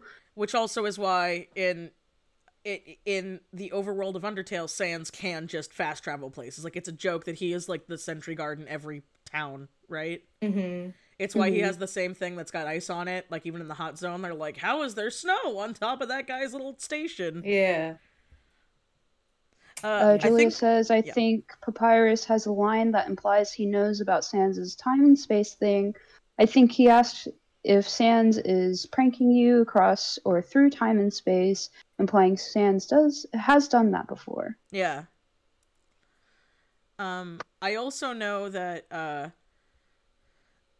in the official Undertale art book, which I have, I'm not trying to say it to flex, but it is there. There's like some sketches and doodles like from Toby where originally Papyrus was supposed to have a version of the Gaster Blaster, but there was like a note next to it that said something like, "Too complicated, don't use." That's probably what was supposed to be his special attack. That's what I think it was, and that's why it's like, wait for my special attack, and then nothing happened. That's what I think it was. Yeah. Because it was like coding too hard. Yeah. Oh god. Is that it's about 1 a.m. I should probably go to sleep. Yeah, we should. Yeah, we have school tomorrow. I was gonna say. I think we got all of our thoughts. I think so too. So, thank you guys who were here the whole time. I hope you had fun. Yes, thank you for the people on stream, and thank you for the people on YouTube who are watching the playback. We love you all so much. I hope you had fun. I hope you enjoy. And yeah, we will see you guys next time. Thank you all for letting us talk your ears off. I'm Michi, if you're new here. Yes, I am Zodiac or Morgan or whatever. I'm Mackenzie. Why are we introducing I don't know. I'm also tired. I'm also tired. All right. You know what? All right. Bye-bye.